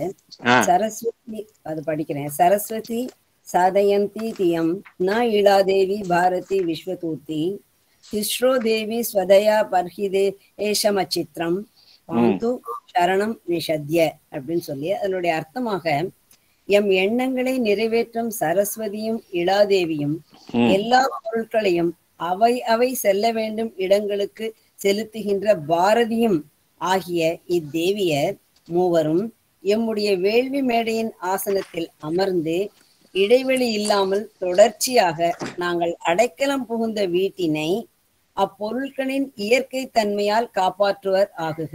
இயற்கை தன்மைன்றது ஒன்லி லைட், இந்த இதுதான் லைட், பிளேஸ், ட்ரூத், விஷன், இதெல்லாம் தான் அது. ஸோ இதெல்லாம் சாதாரண மனிதர்களுக்கு இல்லை. அஸ்வபதி அந்த நிலையில இருக்கும் பொழுது புக் 1 Canto 3ல அவருக்கு ஒவ்வொன்றாக அந்த 3 பேரும் உதவி செய்து அவர்களுக்கு காட்டுகின்றார்கள். குறிப்பாக இந்த சரமான்ற தேவி என்ன செய்வான்னு சொன்னா, அந்த ஒளியானது பகை சக்திகள் கள்வர்கள் போல, அந்த வழிப்பறி திருடர்கள் போல பறித்து கொண்டு போய் அவருடைய குகைகளில் அந்த ஒளித்து வைத்திருக்கின்றார்களாம். அதை அவர் தேடி கண்டுபிடிப்பதற்கு அவள் உதவி செய்து அந்த பசுக்களை, அதாவது ஒளியை அவருக்கு மீட்டு கொடுப்பாள். இதேதான் வேதத்திலையும் சொல்லப்பட்டிருக்கு. இந்த பசுக்கள் யாவுமே ஒளியானது மனிதனுடைய மனதிலிருந்து எடுக்கப்பட்டிருக்கின்றது. அந்த ஒளியை திரும்ப பெறுவதற்கு இந்த 3 தேவியர்களும் அவருடைய உதவியால் அதை எம்முடைய அந்த இதய மேடையில், அதாவது எங்கே நாங்கள் இருக்க வேண்டுமோ, ஆன்மாவில் நாங்கள் இருக்க வேண்டுமோ அந்த இடத்துல எங்களுக்கு கொண்டு சேர்க்கட்டும் சொல்லி இந்த அக்னி சுத்தத்துல வந்திருக்கு sir. O, very nice madam. Thank you madam. Thank you thank you thank you. Suryanarayanan Das, Sujaya Das, would you like to say something? You have raised your hand. Sir, yes, sir. Yeah, please. Sir, higher mind, what I know is spontaneous knowledge with nature of thought, and that thought comes from cosmic character, is of cosmic character. We should add cosmic character. That is, we shall have to conclude like this. Next is, sir, illumined mind is more force than that of higher mind, and it is itself luminous. No outside light is required for luminous mind, illumined mind, because it is itself luminous. But higher mind doesn't have got its own light. It requires light to be lightened. Next is intuition. It is more intimate contact. More intimate contact is intuition. Then overmind, it is the original determinant of our mental energies, covers the whole lower hemisphere with a brilliant golden lid. Thank you, sir. Thank you, Surjaya ji. You told a good point. That is a very relevant point. The higher mind knowledge comes from the cosmic plane. It is true. Illumined mind, that light comes, everything is light which is self-contained, which is self-possessed light.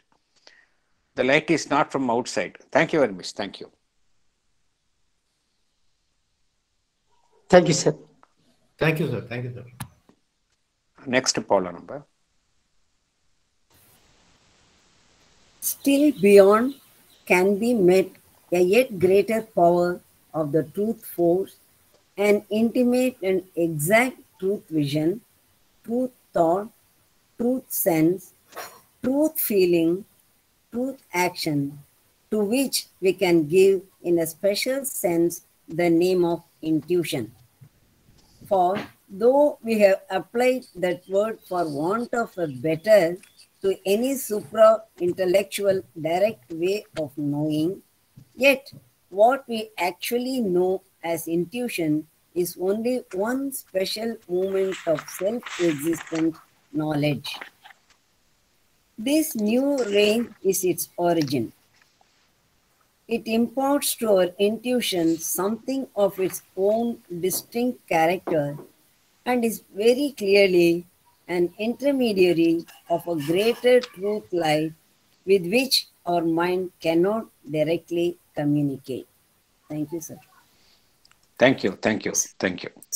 Sir நான் படிக்கவா? படிங்க madam please. Above the illumined mind, we come to the realm of intuition. This realm is a greater power of the truth force, an intimate and exact truth vision, truth thought, truth sense, truth feeling, truth action. In the intuitive plane, whatever we see is truth. Whatever we think is truth. Whatever we sense is truth. Whatever we feel is truth. Whatever we act is truth. Unlike the ordinary mind, where whatever we see, think, sense, feeling, and act may not be truth. The word intuition refers to any supra-intellectual direct way of knowing. Here, our intellect has no role to play.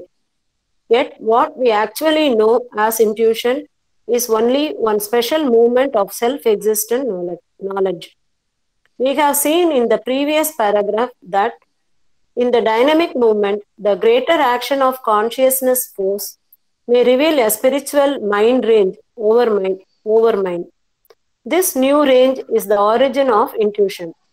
It imparts to our intuitions something of its own distinct character. It is very clearly an intermediary of a greater truth light, that is supermind, with which our mind cannot directly communicate. Thank you, sir. Thank you. இப்போ next வந்து இந்த intuitive mind பற்றி பகவான் கூறுகின்றார். இந்த intuitive mind வந்து முக்கியமான இங்கே ஒரு அம்சம் என்னவென்றால், இட் இஸ் மோர் இன்டிமேட். அதாவது தெர் இஸ்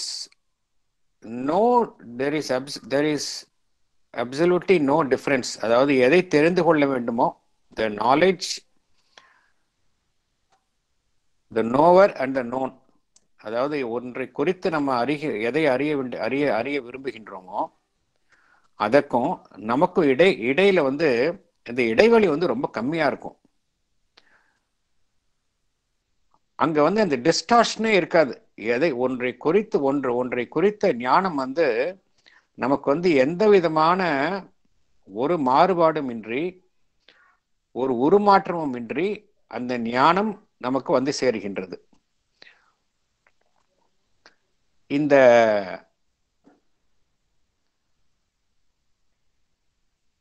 ட்ரூத் ஃபோர்ஸ், இதனுடைய சக்தி வந்து இங்கு பகவான் என்ன கூறுகின்றார் என்றால், இந்த ஒளி பொருந்திய மனம், இல்லுமினேட் மைண்ட், அந்த தளத்தை விட இது சற்று உயர்ந்தது என்று குறிப்பிடுகின்றார். இந்த ட்ரூத் விஷன், அதனுடனான தொடர்பு வந்து மிகவும் நெருக்கமாக இருக்கின்றது. இங்க an intimate and exact truth vision. அதாவது இது வந்து எப்படி என்று பகவான் சொல்வதை வந்து நம்ம வந்து ஒரு உத்தேசத்தின் பேர்ல தான் நம்மளால புரிஞ்சுக்க முடியும். ஏன்னா ஹையர் மைண்டே என்னங்கிறது நம்மளால புரிஞ்சுக்க முடியாது. பிகாஸ் தட் இஸ் ஒரு இன்டெலெக்சுவலா நம்ம இதெல்லாமே ஒரு படிநிலைகள், ஒன்றை விட மற்றொன்று உயர்ந்தது, சில முக்கியமான அம்சங்கள் இருக்கின்றது அப்படிங்கிறத புரிஞ்சுக்கலாம் மொழிய எக்ஸாக்டா என்ன அப்படிங்கிறத அனுபவ ரீதியில நமக்கு அனுபவங்கள் இல்லாததுனால இதை வந்து ஒரு அனுமானத்தின் பேர்ல தான் புரிஞ்சுக்க முடியும். தட் இஸ் அது we have to accept the limitation. ஏன்னா நமக்குடைய எல்லைகளை நாம் புரிந்து நம்ம வந்து ஏற்றுக்கொள்ளணும். பகவான் சொல்லக்கூடிய விஷயங்கள் எல்லாமே வந்து உண்மை, அதுல ஒன்றும் அதுல வந்து நேரடியாக கண்ட உண்மை. அந்த உண்மையை நம்ம வந்து நேரடியாக அனுபவித்தால் தான் நமக்கு வந்து அதை நம்ம வந்து அப்ரிஷியேட் பண்ண முடியும். அதனுடைய உண்மை, அதனுடைய இதை வந்து அதனுடைய தன்மையை நம்மால புரிந்து கொள்ள முடியும்.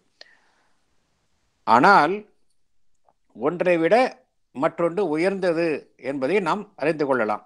ஹையர் மைண்ட், அதை விட ஒரு அடுத்த நிலை இந்த இல்லுமினேட் மைண்ட். இந்த இல்லுமினேட் மைண்டை விட இந்த இன்ட்யூட்டிவ் மைண்ட் வந்து அதற்கு அடுத்த உயர்ந்த நிலை. இங்க எல்லாமே வந்து அந்த சக்தி, அந்த ட்ரூத் ஃபோர்ஸ், அதனுடைய சக்தி வந்து அதிக நிலையில் இருக்கின்றது. அதே போல truth vision, truth thought, truth sense, truth feeling, truth action, இது எல்லாமே வந்து ஒரு அதிகபட்ச நிலையில செயல்படுகின்றது. இந்த உண்மைக்கும்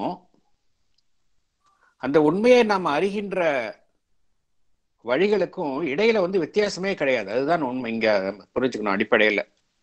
இப்ப நம்ம மனதளவில் எடுத்துக்கிட்டோம் அப்படின்னா உண்மையை வெவ்வேறு விதமாக உணர முயற்சிக்கின்றோம். அதுல என்ன நடைபெறுகின்றது என்றால் உண்மையை நம்மால் அறிந்து கொள்ள முடிவதில்லை மனம் மனம் மனம் இருக்கின்ற நிலையில. ஆனா இங்க அப்படி கிடையாது. இங்க எல்லாமே வந்து பார்ப்பதெல்லாம் உண்மையை தான் பார்க்க முடியும். அதே போல எண்ணுவதை உண்மையாகத்தான் எண்ண முடியும். நம்மளுடைய சென்ஸ், நம்மளுடைய புலன்களின் மூலம் உணரக்கூடியதையும் உண்மையாகத்தான் உணர முடியும். நம்மளுடைய உணர்ச்சிகளையும் உண்மையாகத்தான் உணர முடியும். அந்த செயல்பாடுகளையும் உண்மையாகத்தான் உணர முடியும். இங்க அந்த டீவியேஷனே இருக்காது. உண்மைக்கும் அதை அடைவதற்கான அந்த முயற்சிகளுக்கும் இடையில வந்து எந்த விதமான ஒரு டீவியேஷனே இருக்காது. எல்லாமே எக்ஸாக்டா ட்ரூத்தா இருக்கும். அதுதான் இங்க இதை எப்படி நம்ம புரிஞ்சுக்கலாம் அப்படின்னா நம்ம மனசில் எப்படி செயல்படுறோங்கிறத வச்சுதான் நம்ம புரிஞ்சுக்க முடியும். இப்ப நம்ம மனதினுடைய செயல்பாடு பார்த்தோம் அப்படின்னா நம்ம ஒரு சிந்திக்கிறோம், நிச்சயமா அது உண்மையாக தான் இருக்கணும்னு அவசியம் கிடையாது. ஏன்னா அது வந்து என்னுடைய தனிப்பட்ட எண்ணம், அது உண்மைன்னு நம்மளால சொல்ல முடியாது. நம்ம ஒன்றை பார்க்கின்றோம், அது உண்மை என்று நம்மால் ஏற்றுக்கொள்ள முடியாது. நாம் ஒன்றை உணர்கின்றோம், புலன்களின் மூலமாக உணர்கின்றோம், அதுவும் நம்மால் உண்மை என்று ஏற்றுக்கொள்ள முடியாது. ஏனென்றால் இதெல்லாம் வந்து ஒரு சாதாரண மனதினுடைய அதனுடைய வரையரம்புகள். ஆனால் இந்த இன்ட்யூட்டிவ் மைண்ட்ல அப்படியே கிடையாது. அந்த இன்ட்யூட்டிவ் மைண்ட்ல அதனுடைய செயல்பாடுகள் எல்லாமே உண்மைதான். அதுதான் பகவான் இங்க குறிப்பிடுகின்றார். அங்க உண்மையை தவிர வேறு எதுவுமே கிடையாது. அங்க எந்த வித மாற்றமுமே இருக்காது. இங்க வந்து இந்த இன்ட்யூட்டிவ் மைண்ட்ல வந்து நம்மளுடைய அறிவுக்கு வந்து இங்க வேலையே கிடையாது. இங்க இன்டெலெக்டுக்கு வந்து it has no role to play. ஆனால் பகவான் என்ன குறிப்பிடுகின்றார் என்றால் இன்ட்யூஷனை பத்தி பகவான் வந்து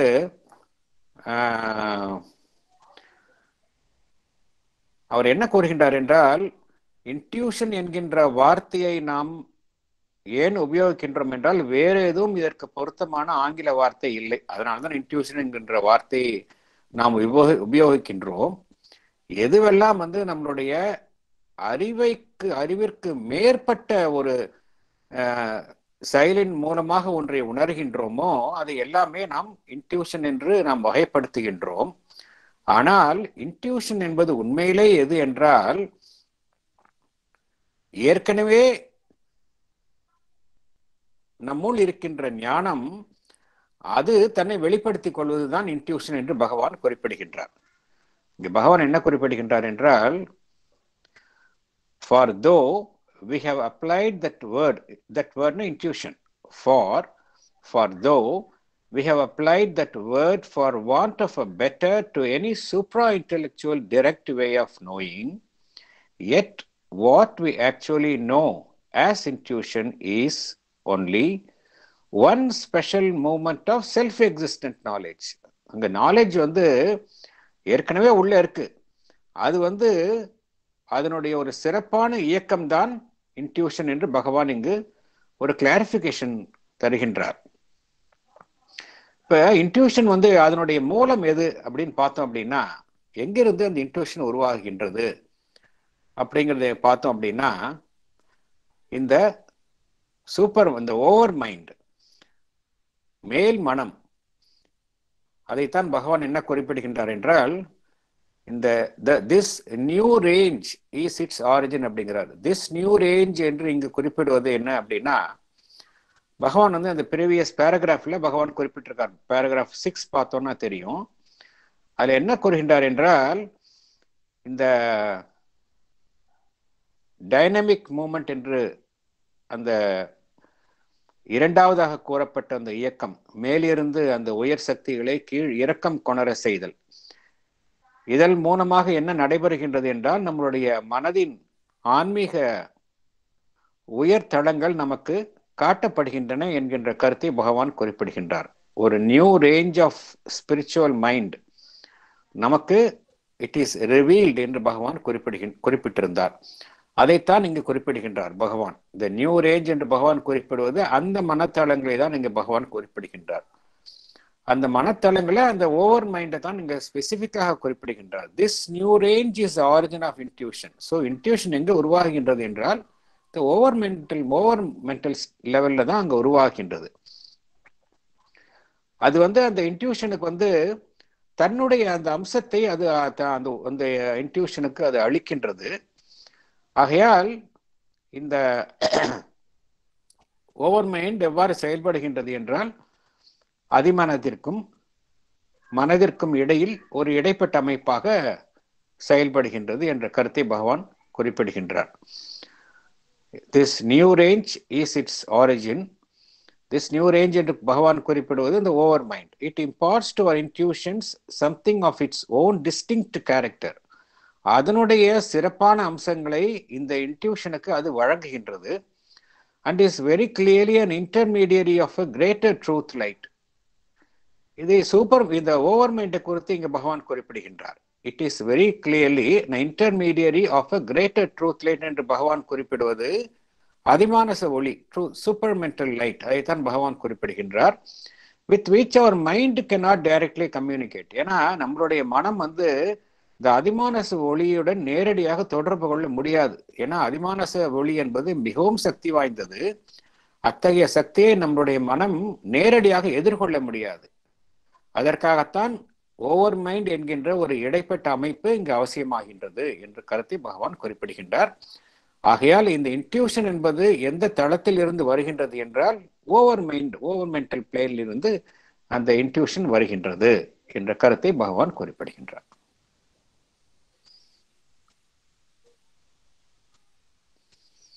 அடுத்த பாட்டுக்கு போலாமா? Yes, sir. At the source of this intuition, we discover a superconscient cosmic mind in direct contact with the supramental truth consciousness, an original intensity determinant of all movements below it and all mental energies, not mind as we know it, but an overmind that covers us with the wide wings of some creative oversoul, this whole lower hemisphere of knowledge ignorance, links it with that greater truth consciousness, while yet at the same time, with its brilliant golden lid, it veils the face of the greater truth from our side, intervening with this flood of infinite possibilities as at once an obstacle and a passage in our seeking of the spiritual law of our existence, its highest aim, its secret reality. This then is the occult link we are looking for. This is the power that at once connects and divides the supreme knowledge and the cosmic ignorance. Thank you, sir. Thank you, madam. Explanation படிக்கலாம் sir. படிங்க. We discover a superconscient cosmic mind, that is overmind, at the source of this intuition. This superconscient cosmic mind is in direct contact with the supramental truth consciousness. It is an original force that determines all movements below it and all mental energies. It is not the mind as we know it, but it is an overmind that covers this whole lower hemisphere of knowledge ignorance like the wide wings of some creative oversoul. It links this lower hemisphere, that is of mind, life, matter, with that greater truth consciousness. Yet, at the same, it veils the face of the greater truth with its brilliant golden lid from our side. It intervenes with its flood of infinite possibilities as an obstacle, that is because it veils the greater supramental light, and at the same time as a passage in our seeking of the spiritual law, the highest aim, the secret reality of our existence. This is the occult link. This is the occult link we were looking for. This is the power that at once connects and divides the supreme knowledge and the cosmic ignorance. Thank you, sir. Thank you. So இந்த பேராகிராஃபினுடைய இறுதியில் பகவான் super mind என்ன அப்படிங்கிறத அதை பற்றிய ஒரு ஆரம்ப விளக்கத்தை தருகின்றார். பேராகிராஃப் 8 மிகவும் விளக்கமாக கூறுகின்றார். ஓவர் மைண்ட் அப்படிங்கிறது என்ன அப்படிங்கிற விளக்க கூறுகின்றார். ஓவர் மைண்ட் என்ன என்பதை இந்த பேராகிராஃபில் இந்த போர்ஷனில் வந்து ஒரு சிறிய விளக்கம் தருகின்றார். இந்த இன்ட்யூஷன் பார்த்தோம். இன்ட்யூஷன் தான் வந்து ரொம்ப எல்லாமே வந்து அங்கே இந்த ட்ரூத் விஷனாக தெரிகின்றது, ட்ரூத் சைட்டாக தெரிகின்றது. இதை குறித்த ஒரு interesting truth touch, intuitive touch. Intuitive சைட்னா தெரியும், இன்ட்யூட்டிவ் ஃபீலிங்னா நம்மளுக்கு தெரியுது. இன்ட்யூட்டிவ் டச் அப்படிங்கிறது ஒன்று இருக்குது. அது குறித்து ஸ்ரீ எம்பி பண்டிட் ஒரு சின்ன அவருடைய கபாலி சாஸ்திரியார் குறித்த அவருடைய ஒரு செயல்பாடு வந்து எப்படி வந்து அந்த இன்ட்யூட்டிவ் டச் அதில் இருந்தது என்பது குறித்து விளக்குகின்றார். நான் படிக்கின்றேன். For instance, I am interested in knowing what does this object weigh. The moment I touch it, I get the feeling that it weighs so many grams. If you weigh it on the scale, it is found to be exactly the same. இப்போ வந்து ஒரு பொருள் இருக்குது, அது பொருள் எவ்வளோ wait இருக்குன்னு எடை போடணும்னு நினைக்கிறோம். அதை வந்து நம்ம கையில் தூக்கி பார்க்குறோம். அது வந்து கரெக்டாக சொல்கிறோம், ஒரு இவ்வளோதான் வெயிட் அப்படிங்கிறது. நம்ம எகைன் அது ஒரு ஸ்கேலில் எடை போடும்பொழுது ஒத்து வருது. இது வந்து இன்ட்யூட்டிவ் டச். இதற்கு வந்து ஒரு எடுத்துக்காட்டாக ஒரு விளக்கம் சொல்கிறார். என்ன அப்படின்னா, my teacher use to work as a part of his yoga in the construction service for about 2 hours a day or so. His work was to receive chits from departments like the painting section and issue whatever paint, spirit, etc. were wanted. Kabali சாஸ்திரியார் வந்து இந்த construction service, ஆசிரமுடைய construction சர்வீஸில் 2 மணி நேரம் வேலை பார்ப்பானா. அவருடைய வேலை என்னன்னா, எல்லா டிபார்ட்மெண்ட்லேருந்து அந்த சிட்டு கொடுப்பாங்க. இவ்வளோ பெயிண்ட் வேணும், இவ்வளோ இது வேணும், மற்ற பொருட்கள் வேணும் அப்படிங்கிறத கொடுப்பாங்க. அது கொடுக்கணும். They would say 15 grams, 20 grams. He had developed in the course of his yoga this intuitive touch. He would take up without weighing a certain quantity and put it on paper, and when put on the scale, it would weigh exactly the quantity required, not once, twice, but regularly. அவங்கள்ட்ட சொல்லுவாங்களாம் 15 grams வேணும், 20 grams வேணும் அப்படின்ட்டு. அவர் வந்து ஒரு இதில் மடித்து அதை வெய் பண்ணாமே கொடுத்துருவாராம். ஆனால் அதை ஸ்கேலில் போட்டு பார்த்தா எக்ஸாக்டாக இருக்குமா அது. Now this intuitive touch is one of the operations of intuition, a direct feeling, a direct experience of truth as it is. It is from this level of intuition that we get true inspirations. Inspiration of truth is when you hear the truth. Revelation of truth is when you see the truth. So இதெல்லாமே intuitive faculty. இது வந்து இருந்திருக்கு, இது இல்லாமல் இல்லை. பெரிய பெரிய யோகிகளுக்கெல்லாம் இந்த இன்ட்யூஷன் வந்து மிகவும் சிறப்பான முறையில் அவங்களுக்கெல்லாம் செயல்பட்டு கொண்டுதான் இருந்திருக்கின்றது என்பதை இங்கே குறிப்பிடுகின்றார். இந்த சோர்ஸ் எதுன்னு பார்த்தோம் அப்படின்னா, இன்ட்யூஷனுக்கு சோர்ஸ் எதுன்னு பார்த்தோம் அப்படின்னா அது ஓவர் மைண்ட் தான். சூப்பர் கான்ஷியன்ட் காஸ்மிக் மைண்ட் என்று பகவான் குறிப்பிடுகின்றார். அதுதான் ஓவர் மைண்ட். அதுதான் வந்து சோர்ஸாக இருக்கின்றது, மூலமாக இருக்கின்றது. என்ன காரணம் அப்படின்னா, என்ன காரணம் அப்படின்னு பார்த்தோம் அப்படின்னா, the superconscient cosmic mind, overmind, is in direct contact with the supramental truth consciousness. The supramental truth consciousness or supermind, இதனுடன் நேரில் நம்முடைய அந்த ஓவர் மைண்ட் தொடர்பில் இருக்கின்றது என்ற கருத்தை பகவான் குறிப்பிடுகின்றார். அதுதான் அனைத்து மனம் சார்ந்த இயக்கங்கள், மனதினுடைய சக்திகள் அனைத்தையுமே இயக்குகின்றது. அது நாம் அணிந்திருக்கக்கூடிய மனம் அல்ல. இது எப்பேற்பட்ட மனம் என்றால், இந்த கீழே இருக்கக்கூடிய அமைப்புகள் இருக்கு இல்லையா, கீழே இருக்கக்கூடிய அந்த லோவர் ஹெமிஸ்பியர் நம்ம பார்த்தோம், ஏற்கனவே பார்த்திருக்கோம். இந்த என்டையர் கோளம் ஸ்பியர்ல லோவர் ஹெமிஸ்பியர், ஹையர் ஹெமிஸ்பியர். இந்த லோவர் ஹெமிஸ்பியர்ல தான் பாடி மைண்ட் லைஃப், ஹையர் ஹெமிஸ்பியர்ல தான் சச்சிதானந்தா இருக்கின்றது, நடுவில் சூப்பர் மைண்ட் இருக்கின்றது. இதற்கு இடையில பிரிக்கக்கூடிய ஒரு தகடு போல் தான் இந்த ஓவர் மென்டல் பிளேன் இருக்கின்றது என்பதை பார்த்தோம்.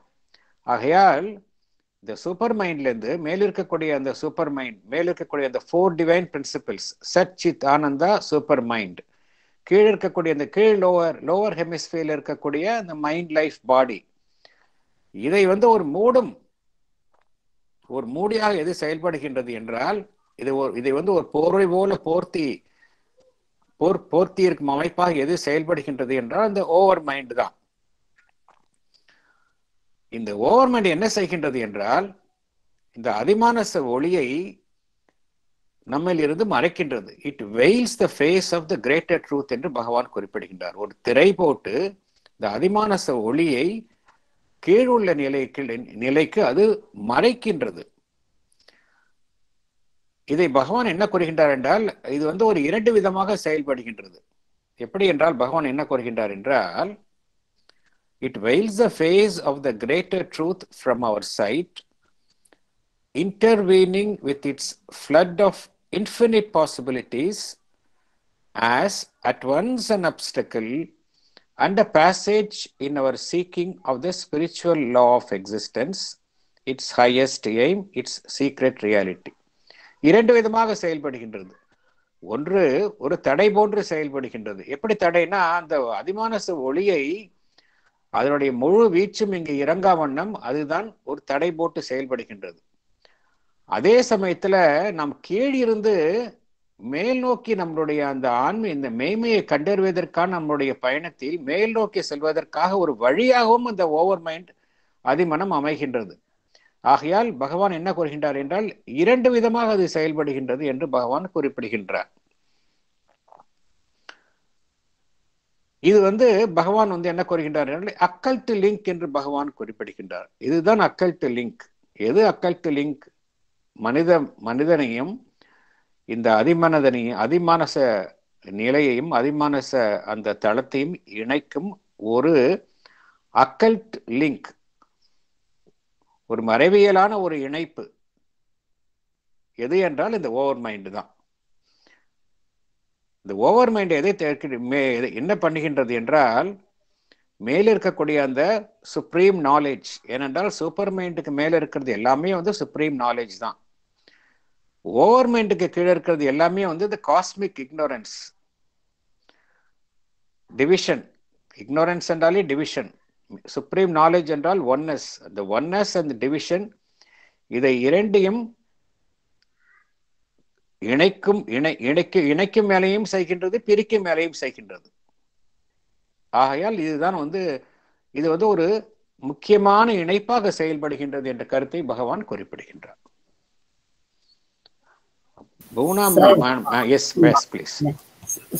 அதுக்கு முன்னால அதாவது கபாலி சாஸ்திரிகளுடைய அவருடைய அந்த துல்லியமான எடை அளவை பத்தி சொன்ன மாதிரி, மதர் அதை பழகணும்னு சொல்லியிருக்காங்க சார். அதை ஏதாவது ஒண்ணு எடுக்கணும்னு சொன்னா 8 நம்பர் இல்ல 10 நம்பர்னு சொன்னா ஜஸ்ட் உன்னுடைய இன்ட்யூட்டிவ் பவர் அங்க செலுத்தி நீ அந்த சரியான அளவுக்கு எடுப்பதற்கு உன்னுடைய அந்த விரல்களுக்கு கைக்கு பயிற்சி கொடுக்க வேண்டும் அப்படின்னு சொல்லியிருக்காங்க. எண்ணி எடுக்காத அப்படின்னு சொல்லியிருக்காங்க. அது பிராக்டிஸ் பண்ண அந்த இது வரும் அப்படின்னு சொல்லியிருக்காங்க. அதே மாதிரி ஆசிரமத்துல அந்த காலத்துல பகவானுக்கு நம்ம படிச்சிருக்கோம், திராட்சை பழங்கள், அந்த கருந்திராட்சை அங்கேருந்து வெளியிலேருந்து தான் வரவழைப்பார்கள். ரயிலில் அது வரும் பொழுது அது அந்த பானையில் வந்து அழுகவும் ஆரம்பிச்சிருக்கும். அது அந்த திராட்சை பழங்கள் எல்லாம் தரம் பிரித்து எடுத்து சுத்தம் பண்ணி பகவானுக்கு கொடுக்க வேண்டியது இந்த கமலா என்ற அந்த பெண்ணுக்கு வந்து மதர் அந்த வேலை கொடுத்துருந்தாங்க.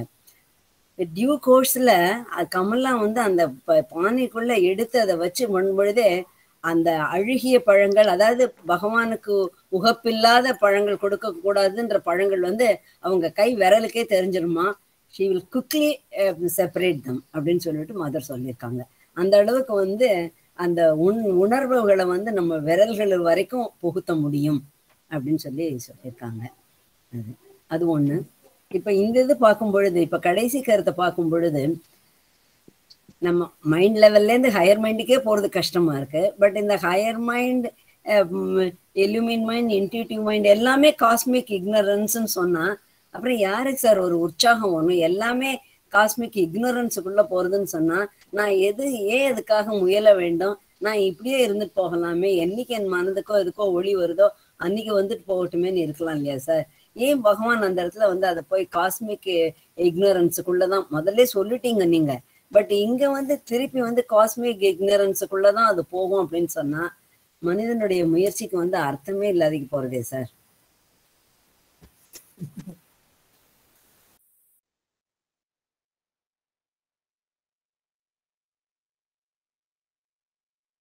டிஸ்கனெக்ட் ஆயிட்டாங்க நினைக்கிறேன்.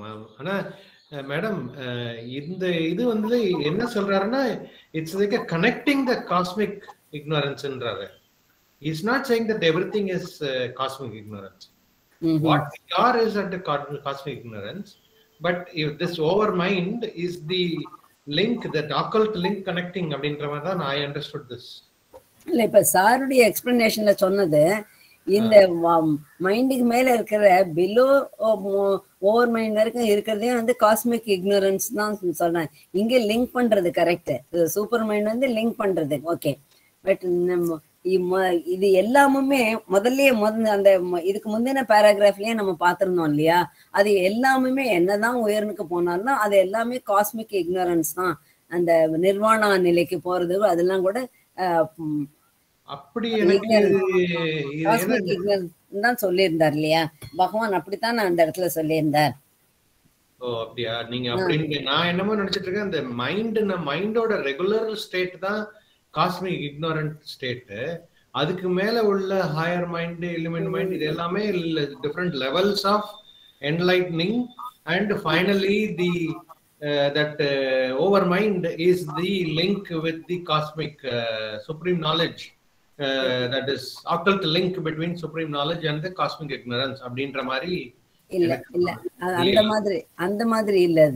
இது எல்லாமுமே நீங்க பேராகிராஃப் 6ல பார்க்கும் பொழுது அந்த மாதிரி தான் சொல்லியிருக்காரு பகவான். இது என்னதான் வந்து ஸ்டாட்டிக் டைனமிக் இதுல போய் இருந்தா கூட இந்த dynamic movement, the resultant greater action of consciousness force may present itself either simply as a pure spiritual dynamism, not otherwise determinate in its character, or it may reveal a spiritual mind range where mind is no longer ignorant of the reality, not at a supermind level, but deriving from the supramental consciousness and still luminous with something of its knowledge.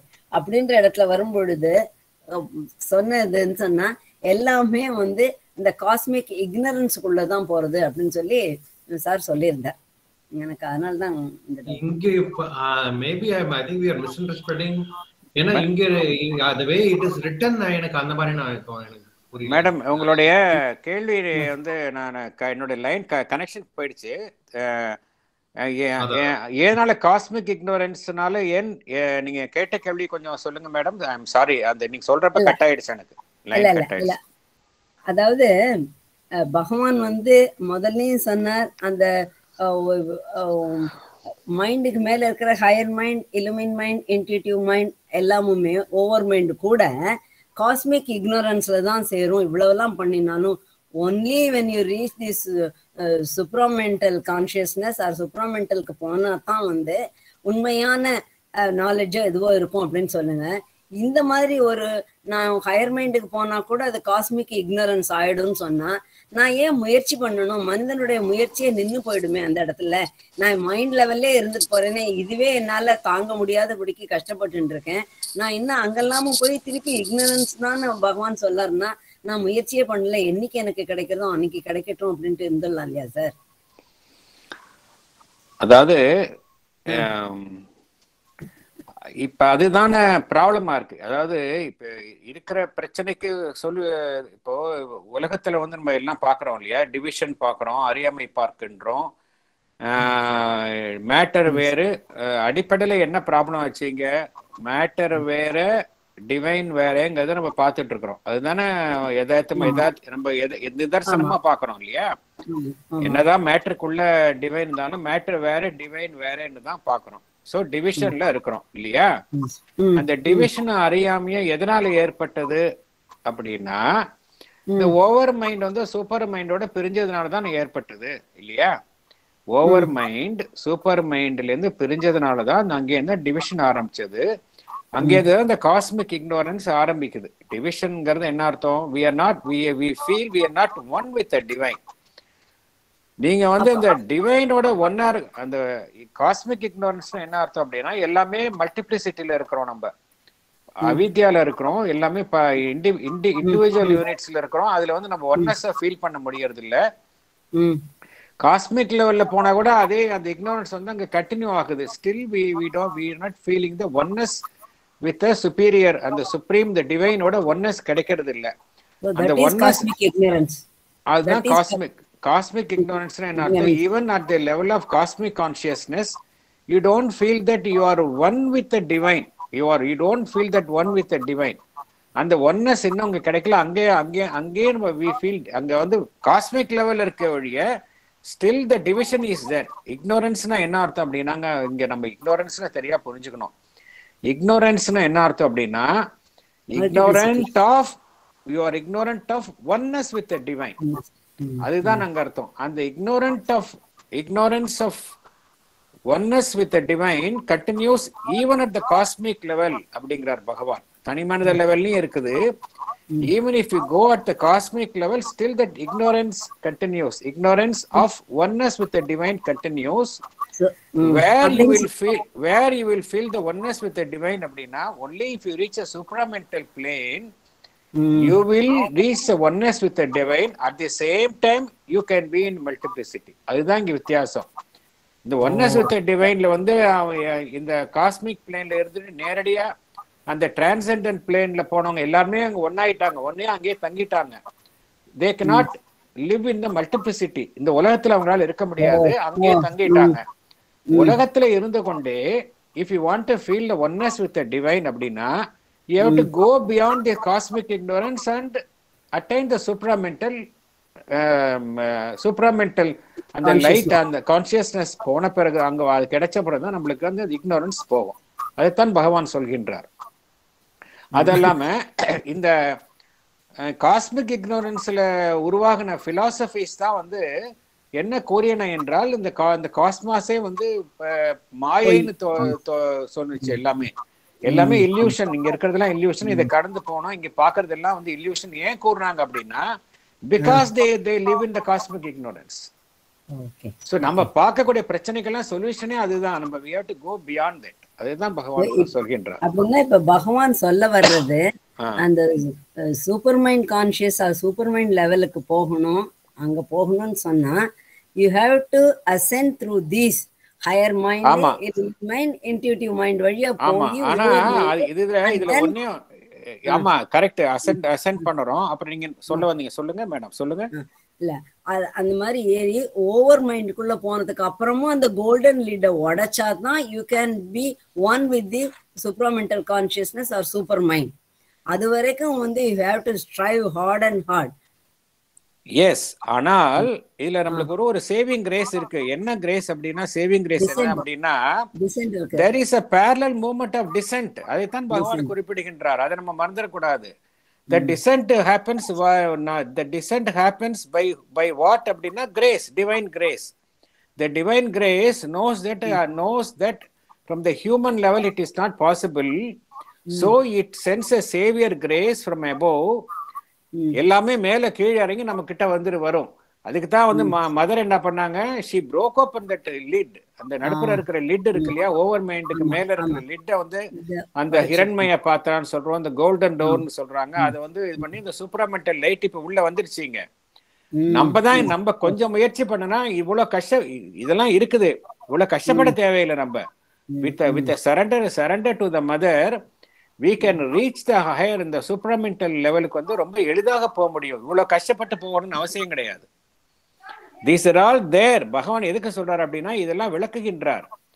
எப்படி அடையணுங்கிறதுக்கு பகவான் வந்து நீங்க வந்து இது பேரலா எதை படிக்கணும் அப்படின்னா, Sri Aurobindo on the மதர்னு ஒரு புக்கு, ஒரு வால்யூம் 32 இருக்கு, அதை படிச்சோம் அப்படின்னா அதுல என்ன சொல்றாங்க, அதுல ஒருத்தங்க கேக்குறாங்க, இதெல்லாம் சாத்தியமா எனக்கு, நீங்க இவ்வளவு சொல்றீங்க, என்னென்னமோ எல்லாம் சொல்றீங்களே, இப்படிதான் கேக்குறாரு அவரு, என்னென்னமோ சொல்றீங்களே, இதெல்லாம் ஒரு சாதாரண என்ன போல மனுஷனுக்கு சாத்தியமா அப்படின்னு கேக்குறாரு.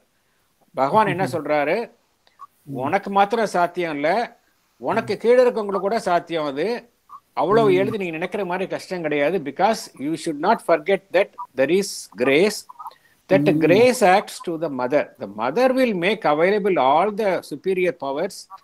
அதை வந்து அந்த அதுக்கு வந்து அதை கீழே இறங்கி வந்து நம்ம வந்து அந்த மேல உயர்றதுக்கும் mothers force will help. That is why நீங்க கேட்ட கேள்விக்கு பதில் வந்து ரொம்ப அழகா சொல்லியிருக்கிறார் பகவான். என்ன சொல்றாரு, it is humanly impossible to do this yoga with once own effort. It is not possible, that we have to accept. நீங்க கேட்ட கேள்வி கரெக்ட். அதுக்கு தான் பகவான் என்ன சொல்றாரு, it is humanly impossible to do this yoga but for the mothers help. With the mothers help you can do everything.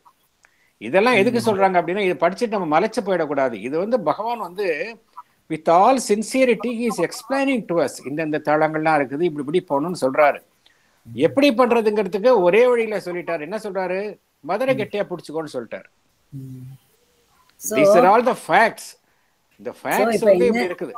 S, இப்ப என்னன்னு சொன்னா, நான் இது எல்லாமே பார்க்காம படிக்காம ஒன்லி தாயே நீயே சரணம்னு போய் அவளுடைய பாதார விந்தங்களை பிடிச்சுட்டேனாலே போறோம். Nothing else is needed. நிச்சயமா நிச்சயமா, அதுல ஒன்றும் சந்தேகமே கிடையாது. எனக்கு தேவையே இல்ல.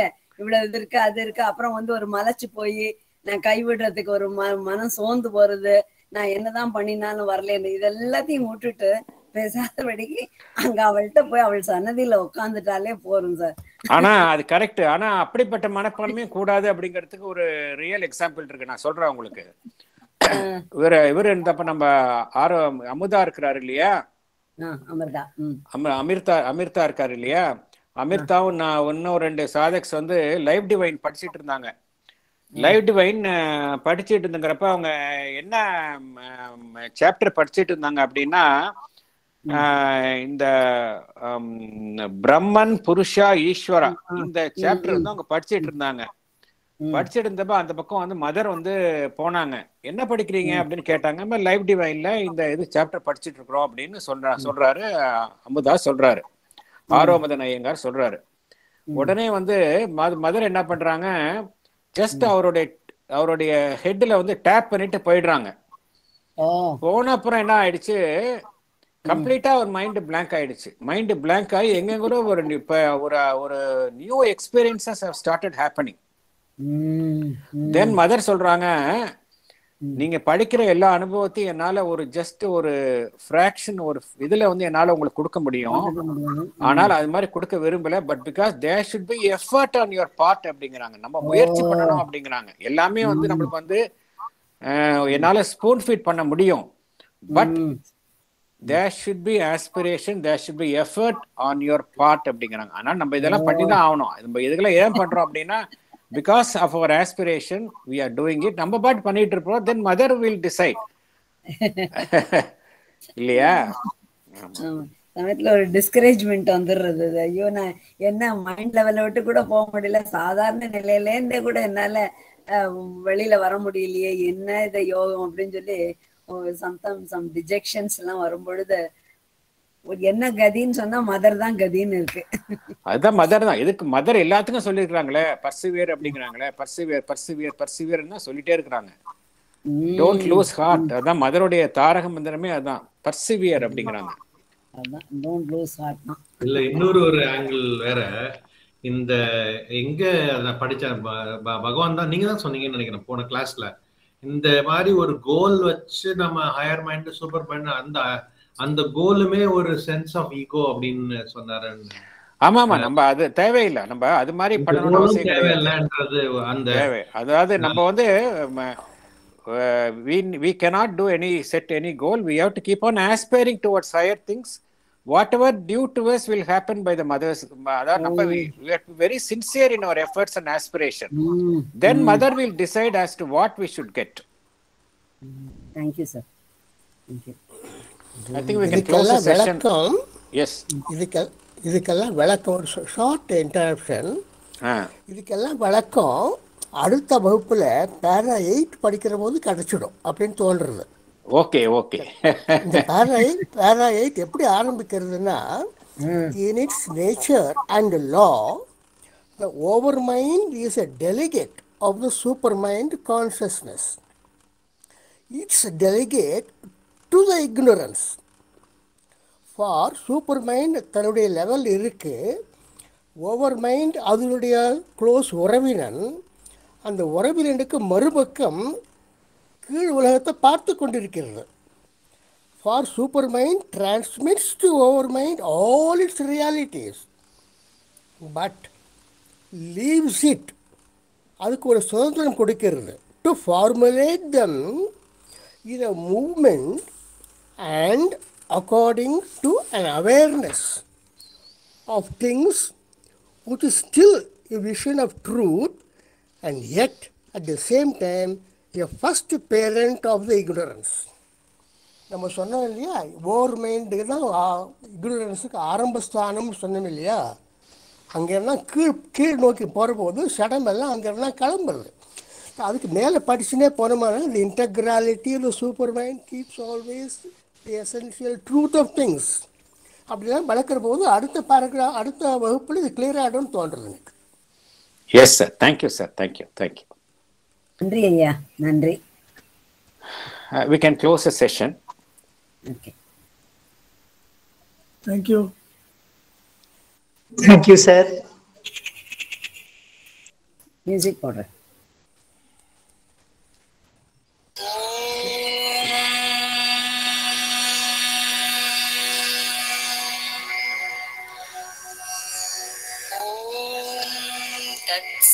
तत्सवितुर्वरं रूपं ज्योतिः परस्य धीमहि यन्नः सत्येन दीपयेत् सत्येन दीपयेत्. ॐ तत्सवितुर्वरं रूपं ज्योतिः परस्य धीमहि यन्नः सत्येन दीपयेत् सत्येन दीपयेत्. ॐ तत्सवितुर्वरं रूपं ज्योतिः परस्य धीमहि यन्नः सत्येन दीपयेत् सत्येन दीपयेत्.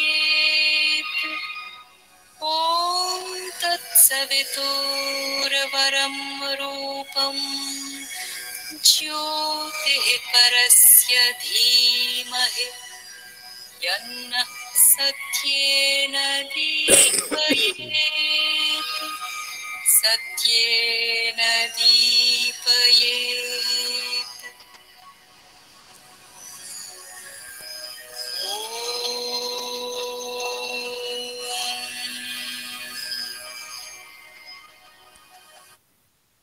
அன்னைக்கும்